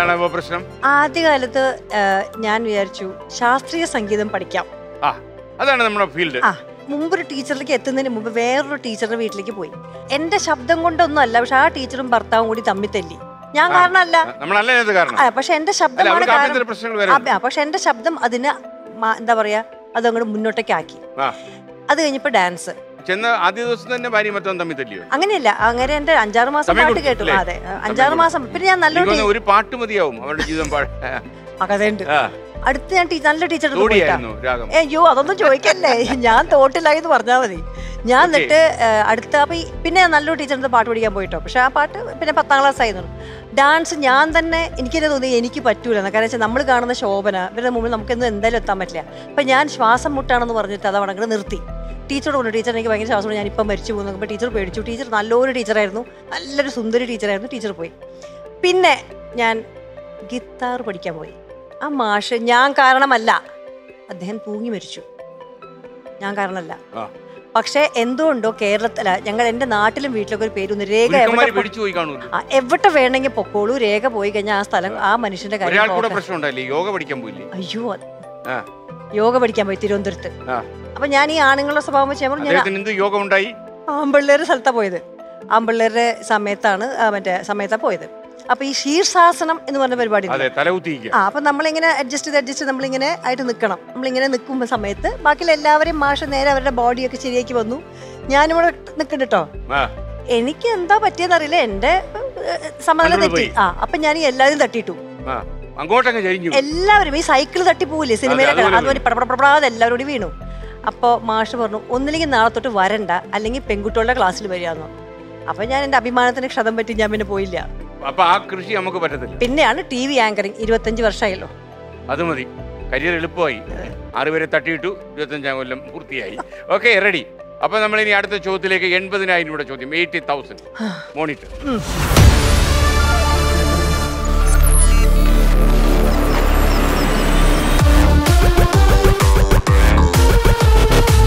രേഖ മേനോൻ ഒരു വീഡിയോ കാണിച്ചു തരാം.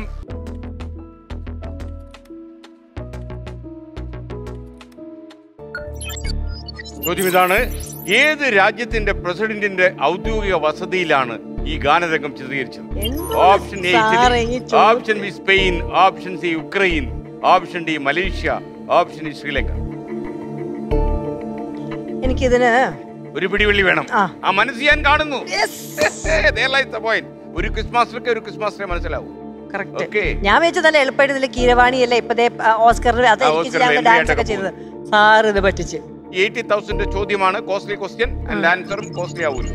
അപ്പോ ആരുടെ എടുക്കുന്നത്? കുട്ടേട്ടൻ വേണോ? കുട്ടേട്ടൻ. കുടുംബം വേണോ? കുട്ടേട്ടൻ. കുട്ടേട്ടൻ മതി. കുട്ടേട്ടാ. Yes boss.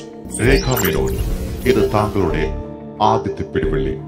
2 ഓപ്ഷൻ പറയും, അതിൽ ഒന്ന് ശരി ഉത്തരമാണ്. C Ukraine, E Sri Lanka. ഉക്രൈനാണ്. Ukraine. Ukraine കൂട്ടാമോ? എനിക്ക് കൂട്ടാമോ? അത് നാട്ടാ പോയെന്ന് പറയൂ. ഞാൻ വീട്ടിൽ പോയി. വിജയിച്ചാൽ 80,000, തോറ്റ് തൊപ്പിയിട്ടാൽ 7,000. ആ 3 എൻട്രൻസ് പൊട്ടിച്ചില്ലേ? PC തോമസ് മാഷിന് ഉറക്കം നഷ്ടപ്പെട്ടില്ലേ? Option C Ukraine. രേഖ മേനോൻ ഉത്തരം 1000 എപ്പിസോഡുകളെ സാക്ഷിയാക്കി ഞാൻ ക്വിസിന്റെ 1000 എപ്പിസോഡുകൾ എന്ന് വേണം പ്രത്യേകിച്ച് പറയാൻ. അതിനെ സാക്ഷിയാക്കി നമ്മൾ പറയുന്നു ഓപ്ഷൻ സി യുക്രൈൻ. അത് തെറ്റിപ്പോയാൽ തൃശ്ശൂരിൽ ഇറങ്ങി നടക്കാൻ പറ്റില്ല, ചെന്നൈ വീട്ടിലേക്കും കയറാൻ പറ്റില്ല. അജിത് ഭാസ്കരൻ വടിയെടുക്കാനുള്ള എല്ലാ സാധ്യതയുണ്ട്. വി ഭാസ്കരന്റെ കുടുംബത്തിൽ ഒരു പ്രശ്നം ഉണ്ടാകും. ഓപ്ഷൻ സി യുക്രൈൻ ഉത്തരം ശരിയാണ്.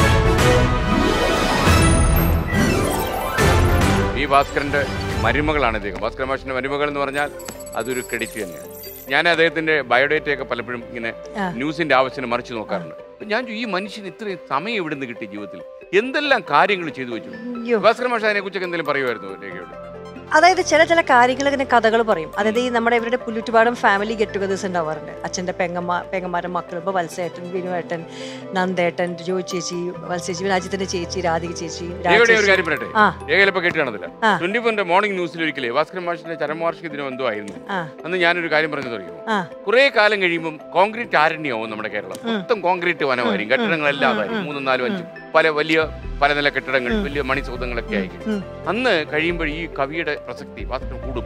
കാര്യം നാഴൂരി പാല് കൊണ്ട് നാടക കല്യാണം, അതുപോലെ വെളുപ്പാങ്കാലത്ത് കുളിക്കാൻ പോയതിന്റെ കാര്യം. അപ്പൊ ഇതൊക്കെ ഇനി കാണത്തില്ല. അപ്പൊ ഉണ്ടല്ലോ ഈ പാട്ട് അങ്ങനെ ഒരു കേരളം ഉണ്ടായിരുന്നു എന്ന് ഓർമ്മിക്കാൻ. കദളി വാഴ കയ്യിലിരുന്ന് അല്ലെ, ഇങ്ങനെയുള്ള കാക്ക എന്ന് വിരുന്ന് വിളിച്ചു. അപ്പൊ വിരുന്ന് വിളിക്കാന്ന് കാക്കയൊന്നും ഇല്ലല്ലോ. അപ്പൊ എവിടെ വിരുന്ന്? ഭാസ്കരൻ മാഷ് ഓരോ കാലഘട്ടം കഴിയുമ്പോൾ കൂടുതൽ പ്രസക്തി നേടിക്കൊണ്ടിരിക്കും.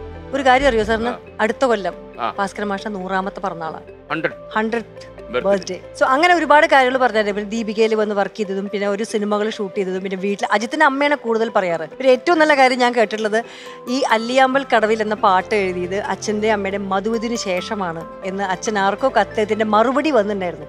അച്ഛൻ മരിച്ചപ്പോൾ ഞാൻ ഈ കത്ത് കാണുന്നുണ്ടായി. അതിലാണ് എഴുതിക്കണം അല്ലിയാമ്പൽ കടവിൽ മാഷെ നന്നായി ഇന്നരശേഷിയിലെ മധുവിധുവിന്റെ ഭാഗത്തിലാണ് ഈ പാട്ട് വന്നത്. വലിയ അത്ഭുതമായതുകൊണ്ട് ആരോ വലിയൊരാളാണ് സൈൻ ചെയ്തേക്കണേ. എഴുത്തും പേരെനിക്ക് അതിലുണ്ടായിരുന്നില്ല. അതുമാതിരി അച്ഛനമ്മയും കല്യാണം കഴിഞ്ഞിട്ടേ ഇവരത് വഞ്ചിയിലത്രേ വരണേ. ഇത് ആ വഞ്ചി വഴി തെറ്റി. എന്നിട്ട് ഇവർക്ക് രാത്രി എത്താൻ പറ്റിയില്ല. ഇവരെല്ലാവരും കാത്തുകൊണ്ടിരിക്കുകയാണ് എവിടെയാ ഇവർ പോയെന്നുണ്ട്. ഇവർ എന്തായാലും എവിടെയോ വഴി തെറ്റിയോടെ അവിടെ തന്നെ നിന്നിട്ട് പിറ്റേ ദിവസം രാവിലെ സൂര്യൻ ഉദിച്ചിട്ടാണ് കൊടുങ്ങല്ലൂർക്ക് എത്തണേ. ഇതൊക്കെ ആർക്കെങ്കിലും ഇപ്പൊ പറയാം. തീർച്ചയായിട്ടും. മാത്രമല്ല ഞാൻ ഈ ആകാശവാണി കാലത്ത് തിരുവനന്തപുരം ആകാശവാണിയിൽ ഏഴാച്ചേരി രാമേന്ദ്രൻ കവി അദ്ദേഹം പി ഭാസ്കരൻ മാഷിനെ 3-4 മണിക്കൂർ ആകാശവാണിക്ക് വേണ്ടി ഇന്റർവ്യൂ വെച്ചു. ഈ 4 മണിക്കൂറോളം അത് അവരുടെ ആർക്കൈവ്സിൽ അതുണ്ട്, ഇപ്പോഴും ഉണ്ട്. അപ്പൊ ഈ ഭാസ്കരൻ മാഷിന്റെ അനുഭവങ്ങളും ഈ കോടമ്പക്കത്ത് അദ്ദേഹത്തിന്റെ യാത്രകളും അദ്ദേഹം കണ്ടുമുട്ടിയ രംഗങ്ങളും സിനിമകളും ഒക്കെ അമ്പരന്ന് പോകും. നമുക്ക് ഇനിയുള്ള ഒരു കാലത്ത് ഇങ്ങനെ ഒരു ഓൾറൗണ്ടർ ആവാൻ ഒരാൾക്കും കഴിയില്ലെന്ന് എനിക്ക്. മാത്രമല്ല മലയാള മനോരമയിൽ ശ്രീകുമാരൻ തമ്പി അദ്ദേഹത്തിന്റെ കുറെ അനുഭവങ്ങൾ എഴുതി. അന്നൊക്കെ ഭാസ്കരൻ മാഷ് സംവിധാനം ചെയ്ത പടത്തിൽ തന്നെ നീ 2 പാട്ട് എഴുതിക്കോളൂ എന്ന് പറഞ്ഞിട്ട് മൊത്തം ഏതാണ്ട് കൂടുതൽ പാട്ടും അദ്ദേഹം കൊണ്ട് എഴുതിച്ചതാണ്. ഒരു കവി, എന്ത് മഹാമനസ്കൻ. അതൊക്കെ വലിയ കാര്യമാണ്. ഭാസ്കരൻ മാഷ് പ്രണാമം. ഓക്കെ, നമുക്കിനി അടുത്ത ചോദ്യത്തിലേക്ക്. 1 ലക്ഷം രൂപയുടെ ചോദ്യമാണ്. 1,100,000 rupees. ഓ, എന്താ സാഹചര്യം. ഫാമിലി ടെലിക്വിസ് പോകുമ്പോ ഈ 1 ലക്ഷം രൂപയുടെ ചോദ്യം ഒന്നും ചോദിച്ചിട്ടില്ലല്ലോ. മിനിമം 5,000 ഉള്ളൂ. കണ്ടല്ലേ? സ്വർണ്ണമായിരുന്നു. ഗോൾഡ്. ഓക്കെ, അപ്പോൾ നെക്സ്റ്റ് ലെവൽ കുട്ടേട്ടാ. ലെവൽ 3.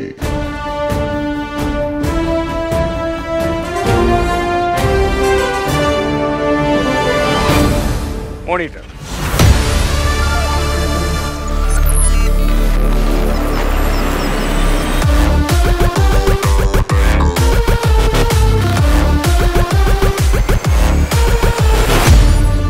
രൂപയുടെ ചോദ്യത്തിലേക്ക് ഞാൻ കടക്കുന്നു. ഏത് ഇന്ത്യൻ നഗരത്തിലെ metro റെയിലിന്റെ ഭാഗ്യമുദ്രയാണ് നിസ്? Option A Chennai, option B Kolkata, option C Hyderabad, option D Kochi, option E Mumbai.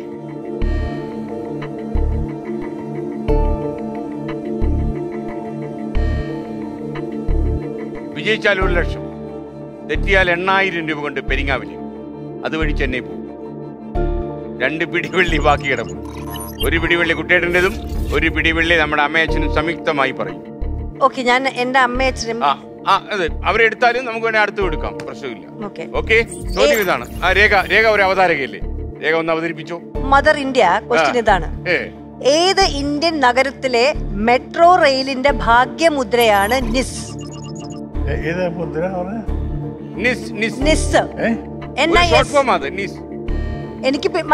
എനിക്ക് മനസ്സിലുണ്ട് ഒരെണ്ണം, അത് പക്ഷേ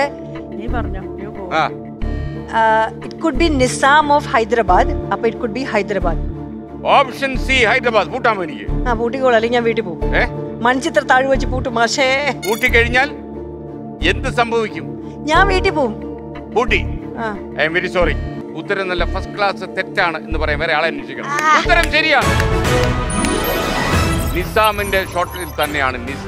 ഒരു സ്പെക്കുലേഷൻ ആയിരുന്നു അല്ലേ? പിന്നെ 100% കച്ചവടം. അതെ, എന്ന് നമ്മുടെ നാട്ടിൽ പറയും, എപ്പോഴും ചക്ക വീണ മൊയില് ചാവണമെന്നില്ലല്ലോ. പക്ഷെ ഇപ്പൊ മൊയില് ചത്തു. മൊയില് ചത്തു.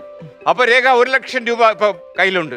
ഇത് കാണുമ്പോൾ നമ്മുടെ മൗനിയായ അജിത് ഭാസ്കറിന്റെ അഭിപ്രായം എന്തായിരിക്കും? ഇതാണ് വെൽ ഡൺ. എന്റെ കൂടെ ജീവിച്ച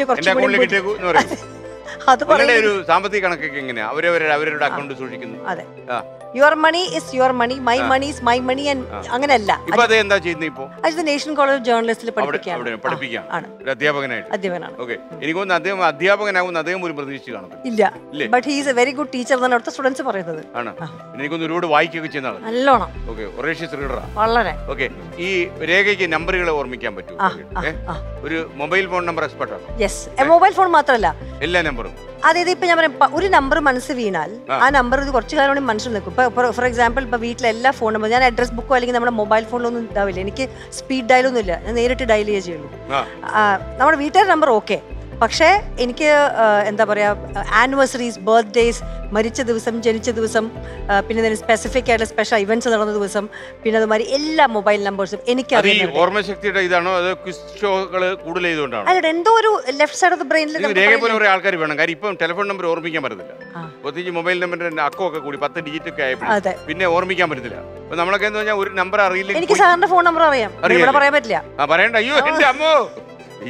കാര്യം കേരളത്തിൽ 5 ലക്ഷത്തിലധികം ആൾക്കാർക്ക് എന്റെ ഫോൺ നമ്പർ നേരിട്ട് അറിയാം. അതെ, അവര് 5 ലക്ഷം പേര് 1 മിനിറ്റ് വിളിക്കാൻ തീരുമാനിച്ചു. 1 കോടി ആൾക്കാർ അറിയാം. ഇത് പറഞ്ഞ 1 കോടി കോടിയിൽ അങ്ങ് പോകും. ഞാൻ നല്ല ചോദ്യം ചോദിച്ചാൽ ഞാൻ നമ്പർ പറയരുത്. ഓക്കെ, അങ്ങനെയാണ് രേഖയുടെ നമ്പർ മോർണിംഗ് ഷോയിൽ പറയും. ധൈര്യമായിട്ട് വിളിച്ചോളൂ. ഓക്കെ, ചോദ്യങ്ങൾ ചോദിച്ച ആൾക്കാർ കൊല്ലും. നമ്മുടെ രഞ്ജി പണിക്കർ ഇന്റർവ്യൂ ചെയ്യുമ്പോഴേ രേഖ എന്തെങ്കിലും അപകടത്തിൽ പെട്ടുപോയോ? രഞ്ജിയേട്ടൻ എൻ്റെ സ്വന്തം ഏട്ടനെ അറിയാം. അപ്പോൾ രഞ്ജിയേട്ടനെ ഞാൻ ആദ്യമായിട്ട് അന്ന് ഞാൻ രഞ്ജിയേട്ടൻ എന്ന് വിളിച്ചു, ശ്രീ രഞ്ജി പണിക്കർ എന്നൊക്കെ വിളിച്ച് മൂപ്പരുടെ ആലപ്പുഴയുള്ള തറവാട്ടിൽ. അപ്പോൾ എനിക്കറിയില്ല മൂപ്പർക്ക് എന്നോട് മുമ്പ് ഒരു കയറുണ്ടെന്ന് വെച്ചെങ്കിൽ, ഞാൻ TV ആങ്കറായ സമയത്ത് അദ്ദേഹം കാറിൽ പട്ടത്ത് കൂടെ പാസ് ചെയ്യുമ്പോൾ ഞാൻ അവിടെ പട്ടത്തെ ടൂൺസ് അനിമേഷനിലെ ബസ് കിട്ടാൻ വേണ്ടി കാത്തു നിൽക്കേണ്ട ഒരു കാലം ഉണ്ടായിരുന്നു. അദ്ദേഹം പട്ടത്ത് കൂടെ പാസ് ചെയ്തപ്പോൾ അദ്ദേഹം എന്നെ നോക്കിയപ്പോൾ ഞാൻ തല തിരിച്ചു എന്നുള്ള ഒരൊറ്റതില്ല, എനിക്ക് കണ്ടപ്പോൾ മനസ്സിലായിട്ടുണ്ടാവില്ല എൻ്റെ സാറേ. അത് വെച്ചിട്ട് അദ്ദേഹത്തിന് എന്നോട് ഭയങ്കര പിടിച്ചു. അവൾ എന്നെ നോക്കി തല വെട്ടി തിരിച്ചു. അവർക്ക് ഞാൻ വെച്ചിട്ടുണ്ടായിരുന്നു മനസ്സിലായി. അപ്പോഴാണ് മാഷിനെ ഞാൻ ഇന്റർവ്യൂ ചെയ്യാനായിട്ട് മൂപ്പരെ ആലപ്പുഴ തറവാട്ടിൽ വെച്ചത്. അപ്പോൾ കണ്ട ഉടനെ എന്നെ നോക്കിയിട്ട് പറഞ്ഞു, കണ്ടു ബോധിച്ചു തോന്നുന്നു. അപ്പം ഞാൻ ഇതെന്ത് ഇയാൾ ഇങ്ങനെ പറയണേ എന്നൊക്കെ ഞാൻ വിചാരിച്ചു. പക്ഷെ പിന്നെ അപ്പോൾ മൂപ്പർക്ക് ഇതാണ് വിഷമം എന്നുള്ളത് ഞാൻ പിന്നെ അറിയണേ. അത് ഞാൻ ഇന്റർവ്യൂവിനൊക്കെ റെഡിയാക്കി, ക്യാമറയൊക്കെ റെഡിയാക്കി, റോളിംഗ് എല്ലാം പറയുമ്പോണ്ടല്ലോ നമ്മളൊരു വഴി കൂടെ നടന്നാണ് വരുന്നത്. അപ്പോൾ തൊട്ടപ്പുറത്ത് നല്ല കായലും അവിടെ ആൾക്കാരൊക്കെ വഞ്ചിയിലൊക്കെ തുഴഞ്ഞു പോകുന്നു. ഒരു മരത്തിൻ്റെ കീഴെയാണ് ഞങ്ങൾ ഇത് നടന്നൊരു ഇടനാഴി കൂടെ നടന്നു വരിക രണ്ടുപേരും വേണ്ടിയിട്ട്. അപ്പം ഞാൻ ഈ റോളിംഗ് ആക്ഷൻ എന്ന് പറഞ്ഞപ്പോൾ ഞാൻ വേഗം എൻ്റെ കണ്ണ് മറ്റൊന്ന് മേലോട്ട് പോയപ്പോൾ ഒരു വലിയ മൂവാണ്ടൻ മാവിൽ നിറയെ മാങ്ങ ഭയങ്കരമായിട്ട് ചെനച്ച് നിൽക്കുമ്പോൾ ഞാൻ അയ്യോ മൂവാണ്ടൻ മാങ്ങയല്ലേ ഇത് എന്ന് വെച്ചാൽ. അപ്പം മൂപ്പർക്ക് അതിലും ദേഷ്യം വന്നിട്ടും എന്നെ ഇന്റർവ്യൂ നമ്മൾ മാവിനെ നോക്കുന്നു. അപ്പോൾ അവർ അത് 2 മാങ്ങ വെച്ച് പൊട്ടിച്ച് കൊടുക്കടാ എന്ന് പറഞ്ഞു, ഇവിടെ ഈ കുട്ടിക്ക് കൊടുക്കും എന്ന് പറഞ്ഞു. അപ്പോൾ കുട്ടി അങ്ങേര് പറഞ്ഞു, സാറേ ഇത് നമ്മുടെ പറമ്പല്ല, എനിക്കത് പറയടാ. അപ്പൊ വേഗം മാങ്ങയൊക്കെ പൊടിച്ച് ഞങ്ങൾക്ക് മാങ്ങ കഴിച്ച് പറഞ്ഞു, ഇതിനി നിങ്ങളുടെ ആത്മകഥയിൽ എഴുതിയാൽ ഉപകാരം. ഞാൻ പറഞ്ഞു എഴുതാൻ മറക്കൂല സാർ. അന്ന് തുടങ്ങിയ ബന്ധമാണ്. ഞാൻ വളരെ വളരെ കുറച്ച് ആൾക്കാരെ ഞാൻ സിനിമയിൽ ചേട്ടാന്ന് വിളിക്കാറുള്ളൂ. അതിലൊന്ന് രഞ്ജി പണിക്കരാണ്. അദ്ദേഹത്തിൻ്റെ രഞ്ജിയേട്ടൻ എന്നാണ് എപ്പോഴും. മൂപ്പര് 60 വയസ്സായപ്പോൾ ഞാൻ മൂപ്പരെ വിളിച്ചിരുന്നു, 60 വയസ്സായില്ലേ, ഇനി കുറച്ച് തലമുടിയൊക്കെ ഡൈയൊക്കെ നിർത്തി. ആർക്കടി 60 വയസ്സ് 4 ചീത്ത തന്നെ. അതുകൊണ്ട് ഞങ്ങൾ വളരെ സൗഹൃദത്തിലുള്ള എൻ്റെ ഏട്ടനാണ്. പിന്നെ ഒരു ഇൻഫർമേഷനോട് ഞങ്ങൾ ഒരു കാലം പഠിച്ചവരാണ്. പിന്നെ 2 ഡിപ്പാർട്ട്മെന്റിലായിരുന്നു. യൂണിവേഴ്സിറ്റിയിൽ അതേ MCJ പഠിക്കുന്നു, ഞാൻ MPhil പൊളിറ്റിക്സിൽ. അതെ, ഞാൻ അദ്ദേഹം എപ്പോഴും സിനിമ ഡയറക്റ്റ് ചെയ്യുന്ന ആഗ്രഹിക്കുന്ന ആൾ. ഇപ്പം എല്ലാ സിനിമയിലും അഭിനയിക്കുന്നു, പക്ഷെ എന്തുകൊണ്ട് ഡയറക്റ്റ് ചെയ്യുന്നില്ല എന്ന് ഇടയ്ക്കിടയ്ക്ക് വിളിച്ച് എന്നും ഞങ്ങൾ രാവിലെ ഒരു ഗുഡ് മോർണിംഗിൽ സംസാരിക്കാറുണ്ട്. നല്ല കാര്യം. കാരണം രഞ്ജിയുടെ പഠിക്കുമ്പോഴും പഠനാനന്തരവും ഒക്കെ രഞ്ജി മാറ്റർ ഓഫ് ഫാക്ട് ആയിരുന്നു, പറയാനുള്ള അസലേ പറയും. കറക്റ്റ്, നല്ല കാര്യം. നമസ്കാരം. ഓക്കെ, അപ്പൊ നമുക്ക് 2 ലക്ഷം രൂപയുടെ ചോദ്യം, 2 lakhs morning.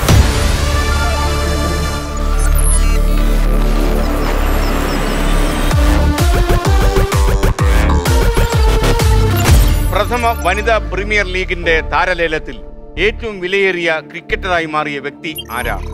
Option A ബത്മുണി, option B Smriti Mandhana, option C Harmanpreet Kaur, option D Alisa Healy, option E Sophy ഡിവൈ. 2 ലക്ഷം രൂപയുടെ ചോദ്യമാണ്. ഒരൊറ്റ പിടിവെള്ളി കുട്ടേട്ടനിൽ അവശേഷിക്കുന്നു. കുട്ടേട്ടൻ ചിരിക്കുന്നത് ഞാൻ കാണുന്നു. അയ്യോ, എനിക്കിത് ഞാനിത് വായിച്ചതാണ് 2 ദിവസം മുമ്പ്. വന്നു പത്രത്തിലൊക്കെ ടെലിവിഷനിലൊക്കെ വന്നു. WPL നടന്നു. ഞാൻ ഇന്നലെ കളി കാണുകയും ചെയ്തു. കണ്ടു അല്ലേ? അയ്യോ, അന്ന് പരാജയപ്പെട്ടു പോയവരൊക്കെ ഫാമിലി ടെലിക്വിസുകാരൊക്കെ വീട്ടിൽ നിന്ന് കാണുമ്പോൾ അവരൊക്കെ happy. ചിരിച്ചോളൂ, ചിരിച്ചോളൂ, laugh please. Everybody has A day. Every dog has A day എന്നല്ലേ ഞാൻ മാറ്റിയതാണ്. Okay, ready. പിടിവെള്ളിയൊക്കെ വേണം. കുട്ടേട്ട എന്നെ ഒന്ന് സഹായിക്കൂ. രേഖ മേനോൻ, ഇത് താങ്കളുടെ അവസാനത്തെ പിടിവെള്ളി. 3 ഓപ്ഷൻ പറയും, അതിൽ 1 ശരി ഉത്തരമാണ്. B Smriti Mandhana, C Harmanpreet Kaur, D Alisa Healy.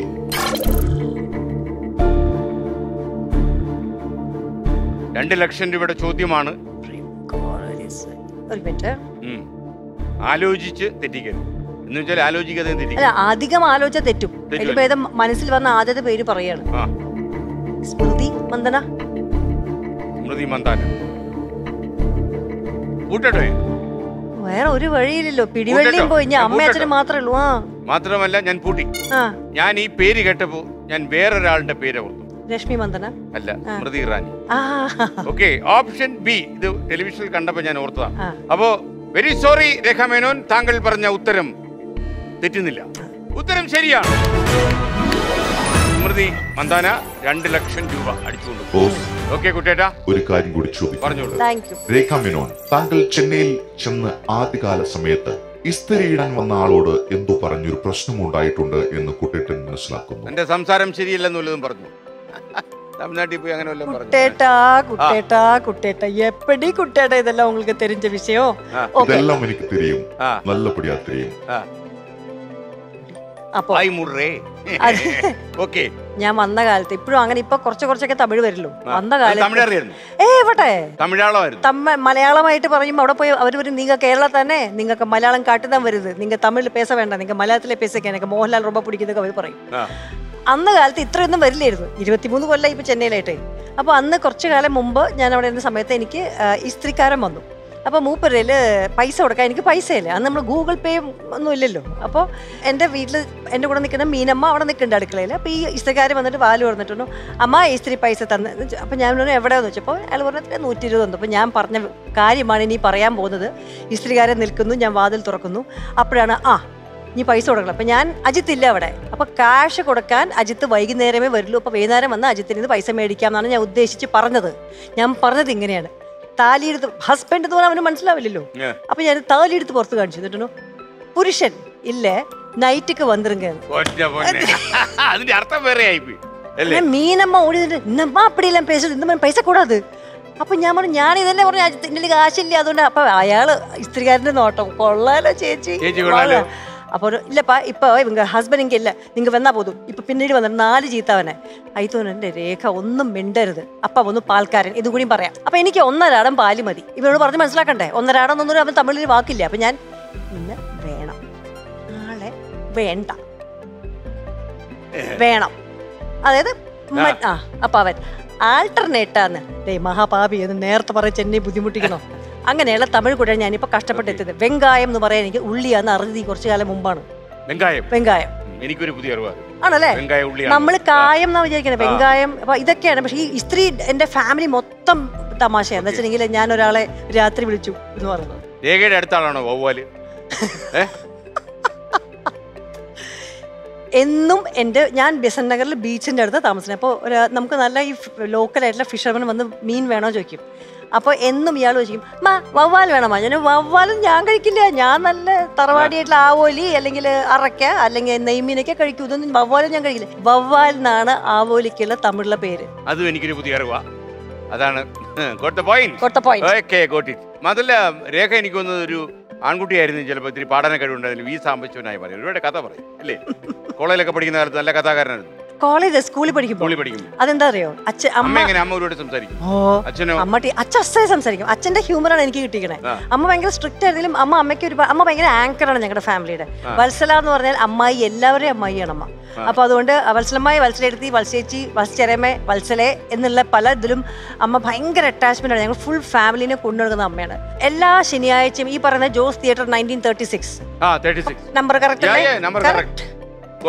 അപ്പോൾ ഈ ജോസ് തിയേറ്റർമാരിലെ സകല തിയേറ്ററിലും എല്ലാ ശനിയാഴ്ചയും രാവിലെ മോർണിംഗ് ഷോ എന്ന സമയത്ത് വത്സലമേനും ഞാനും പോയിരിക്കും. അന്ന് കാലത്ത് കാശില്ലെങ്കിൽ ഞങ്ങൾ കരിവേപ്പില വിറ്റിട്ട് സിനിമ കാണാൻ പോയിട്ടുണ്ട്. അങ്ങനെയൊന്നും ഒരു ഫാമിലിയിൽ നടന്നു കാണില്ല.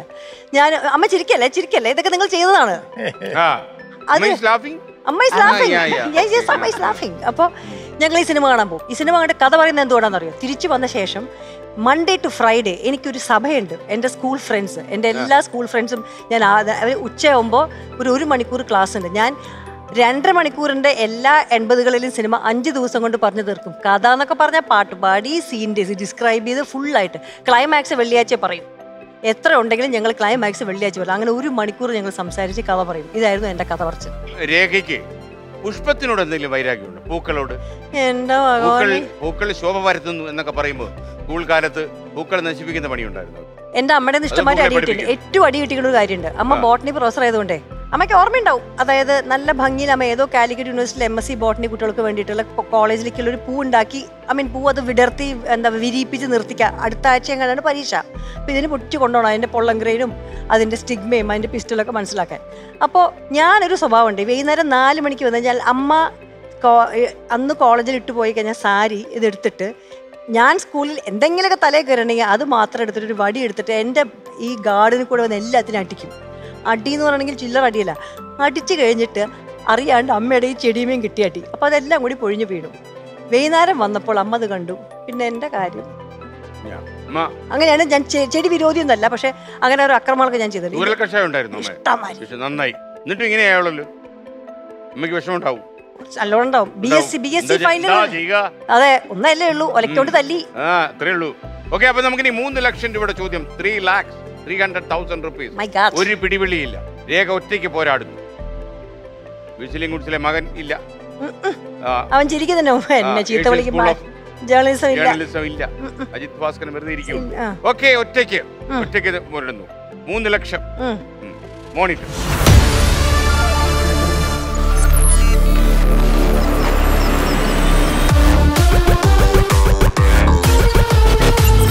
ഇനി പറയുന്ന പോലെ ഏത് ഭാഷയിലുള്ള ചലച്ചിത്ര വ്യവസായത്തെ സൂചിപ്പിക്കുന്ന പദമാണ് ഡോളിവുഡ്? Option A Tamil, option B Malayalam, option C Hindi, option D Kannada, option E Urdu. ഡോളിവുഡ്.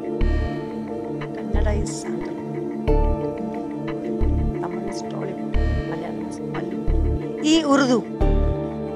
3 ലക്ഷം രൂപയുടെ ചോദ്യമാണ് കുട്ടി. വിജയിച്ചാൽ 3 ലക്ഷം, തെറ്റിയാൽ 7,000. തെറ്റിയാൽ 20,000 ഉണ്ട്. അത്രയുണ്ട്. അപ്പൊ കുഴപ്പമില്ല.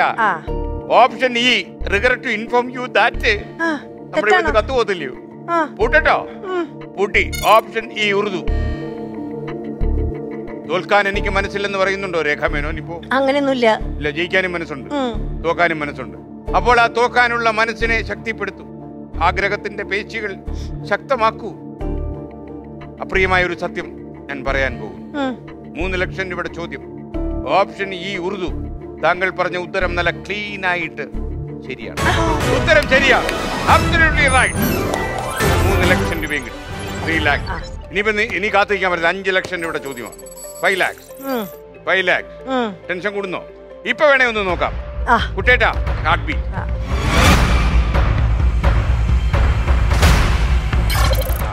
അതാപ്പ് നന്നായി. 138, 138. അമ്മയ്ക്ക് ഇപ്പൊ ടെൻഷൻ ആയിക്കാണ്. ഇതിങ്ങനെ കയറിക്കൊണ്ടിരിക്കും.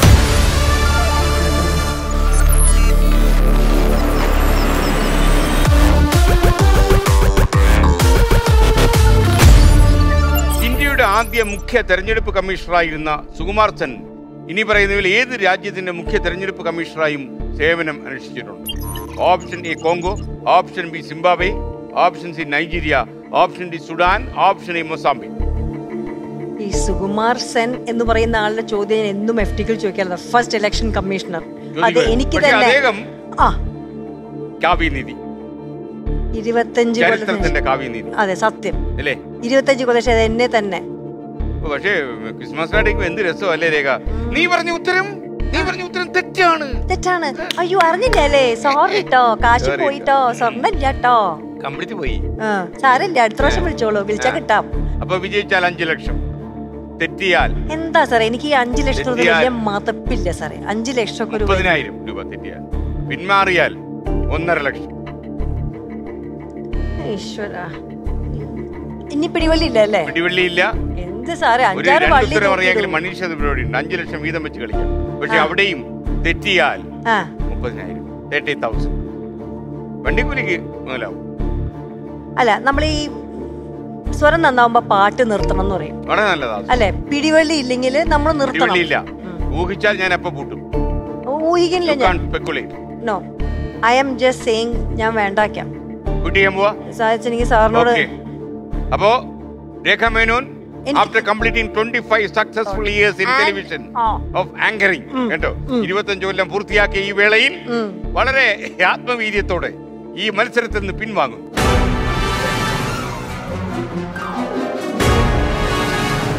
അപ്പൊ ഇപ്പോൾ 1.5 ലക്ഷം രൂപ കയ്യിലായി. അത്രയും സന്തോഷം. ഇനി പൈസ പോകുന്ന പ്രശ്നമില്ല.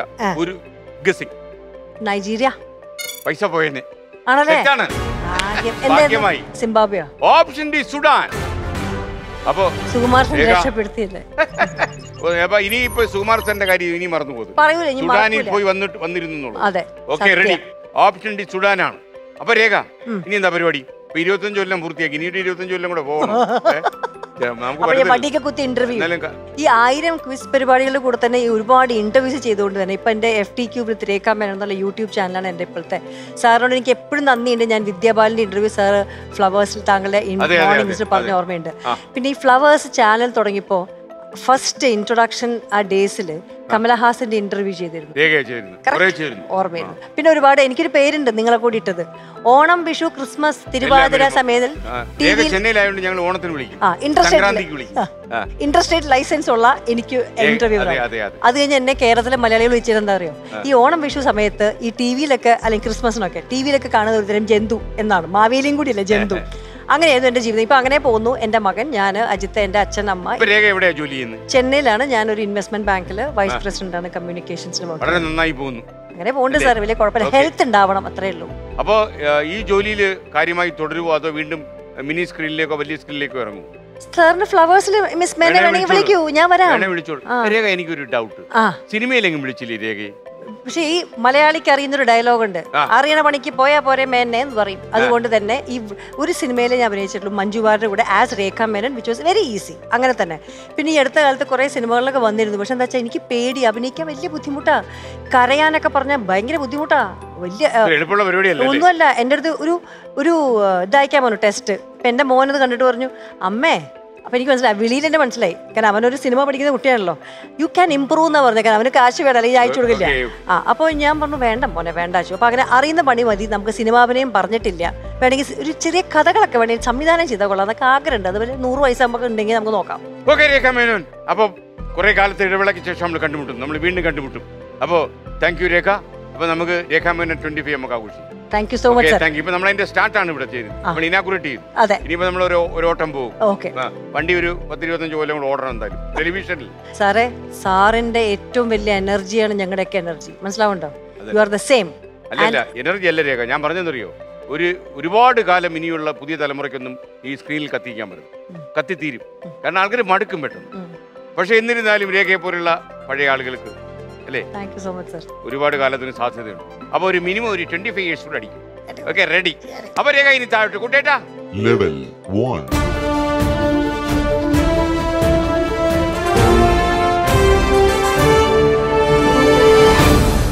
രേഖ, അപ്പൊ 1.5 ലക്ഷം രൂപയുടെ ചെക്കൊക്കെ ഞാൻ ഒപ്പിട്ട്. വളരെ സന്തോഷം. വരൂ രേഖ, ചെന്നൈയിലേക്ക് പോകാൻ സമയമായല്ലോ. ഓക്കെ, രേഖ. അപ്പോ സർട്ടിഫിക്കറ്റ് ഓഫ് പാർട്ടിസിപ്പേഷൻ ആണ്. സൂക്ഷിച്ചു വെക്കണം. ലാമിനേറ്റ് ചെയ്ത പഴയ MSc സർട്ടിഫിക്കറ്റ് കയ്യിൽ പോയി അതിന്റെ കൂടെ വെക്കൂ സാർ. Okay, thank you. അപ്പൊ രേഖയ്ക്ക് ഇതാ ചെന്നൈയിലേക്കുള്ള വഴി. അമ്മയും അച്ഛനും പെരിങ്ങാവിലേക്ക് പോകും.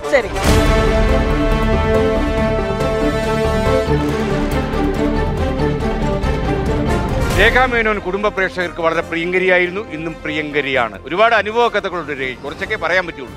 വേറൊരു അവസരത്തിൽ നമുക്കത് പറയാം. കാരണം 25 കൊല്ലം ടെലിവിഷനിൽ പൂർത്തിയാക്കുക എന്ന് പറഞ്ഞാൽ അത്ര ചെറിയ കാര്യമല്ല. ഒരുപാട് കാലം പിടിച്ചു നിൽക്കുക. ജനങ്ങൾ മടുക്കും. അതുകൊണ്ട് മാറി നിൽക്കാൻ പറയും. ഇതുവരെ ഒരു കുടുംബ പ്രേക്ഷകനും അല്ലെങ്കിൽ പ്രേക്ഷകയും രേഖയോട് മാറി നിൽക്കാൻ പറയുന്നില്ല. That is the merit of Rekha Menon. That is the power of രേഖ മേനോൻ. മറ്റൊരു മത്സരാർത്ഥിയുമായി ഇനി നാളെ രാത്രി 9 മണി. Good bye.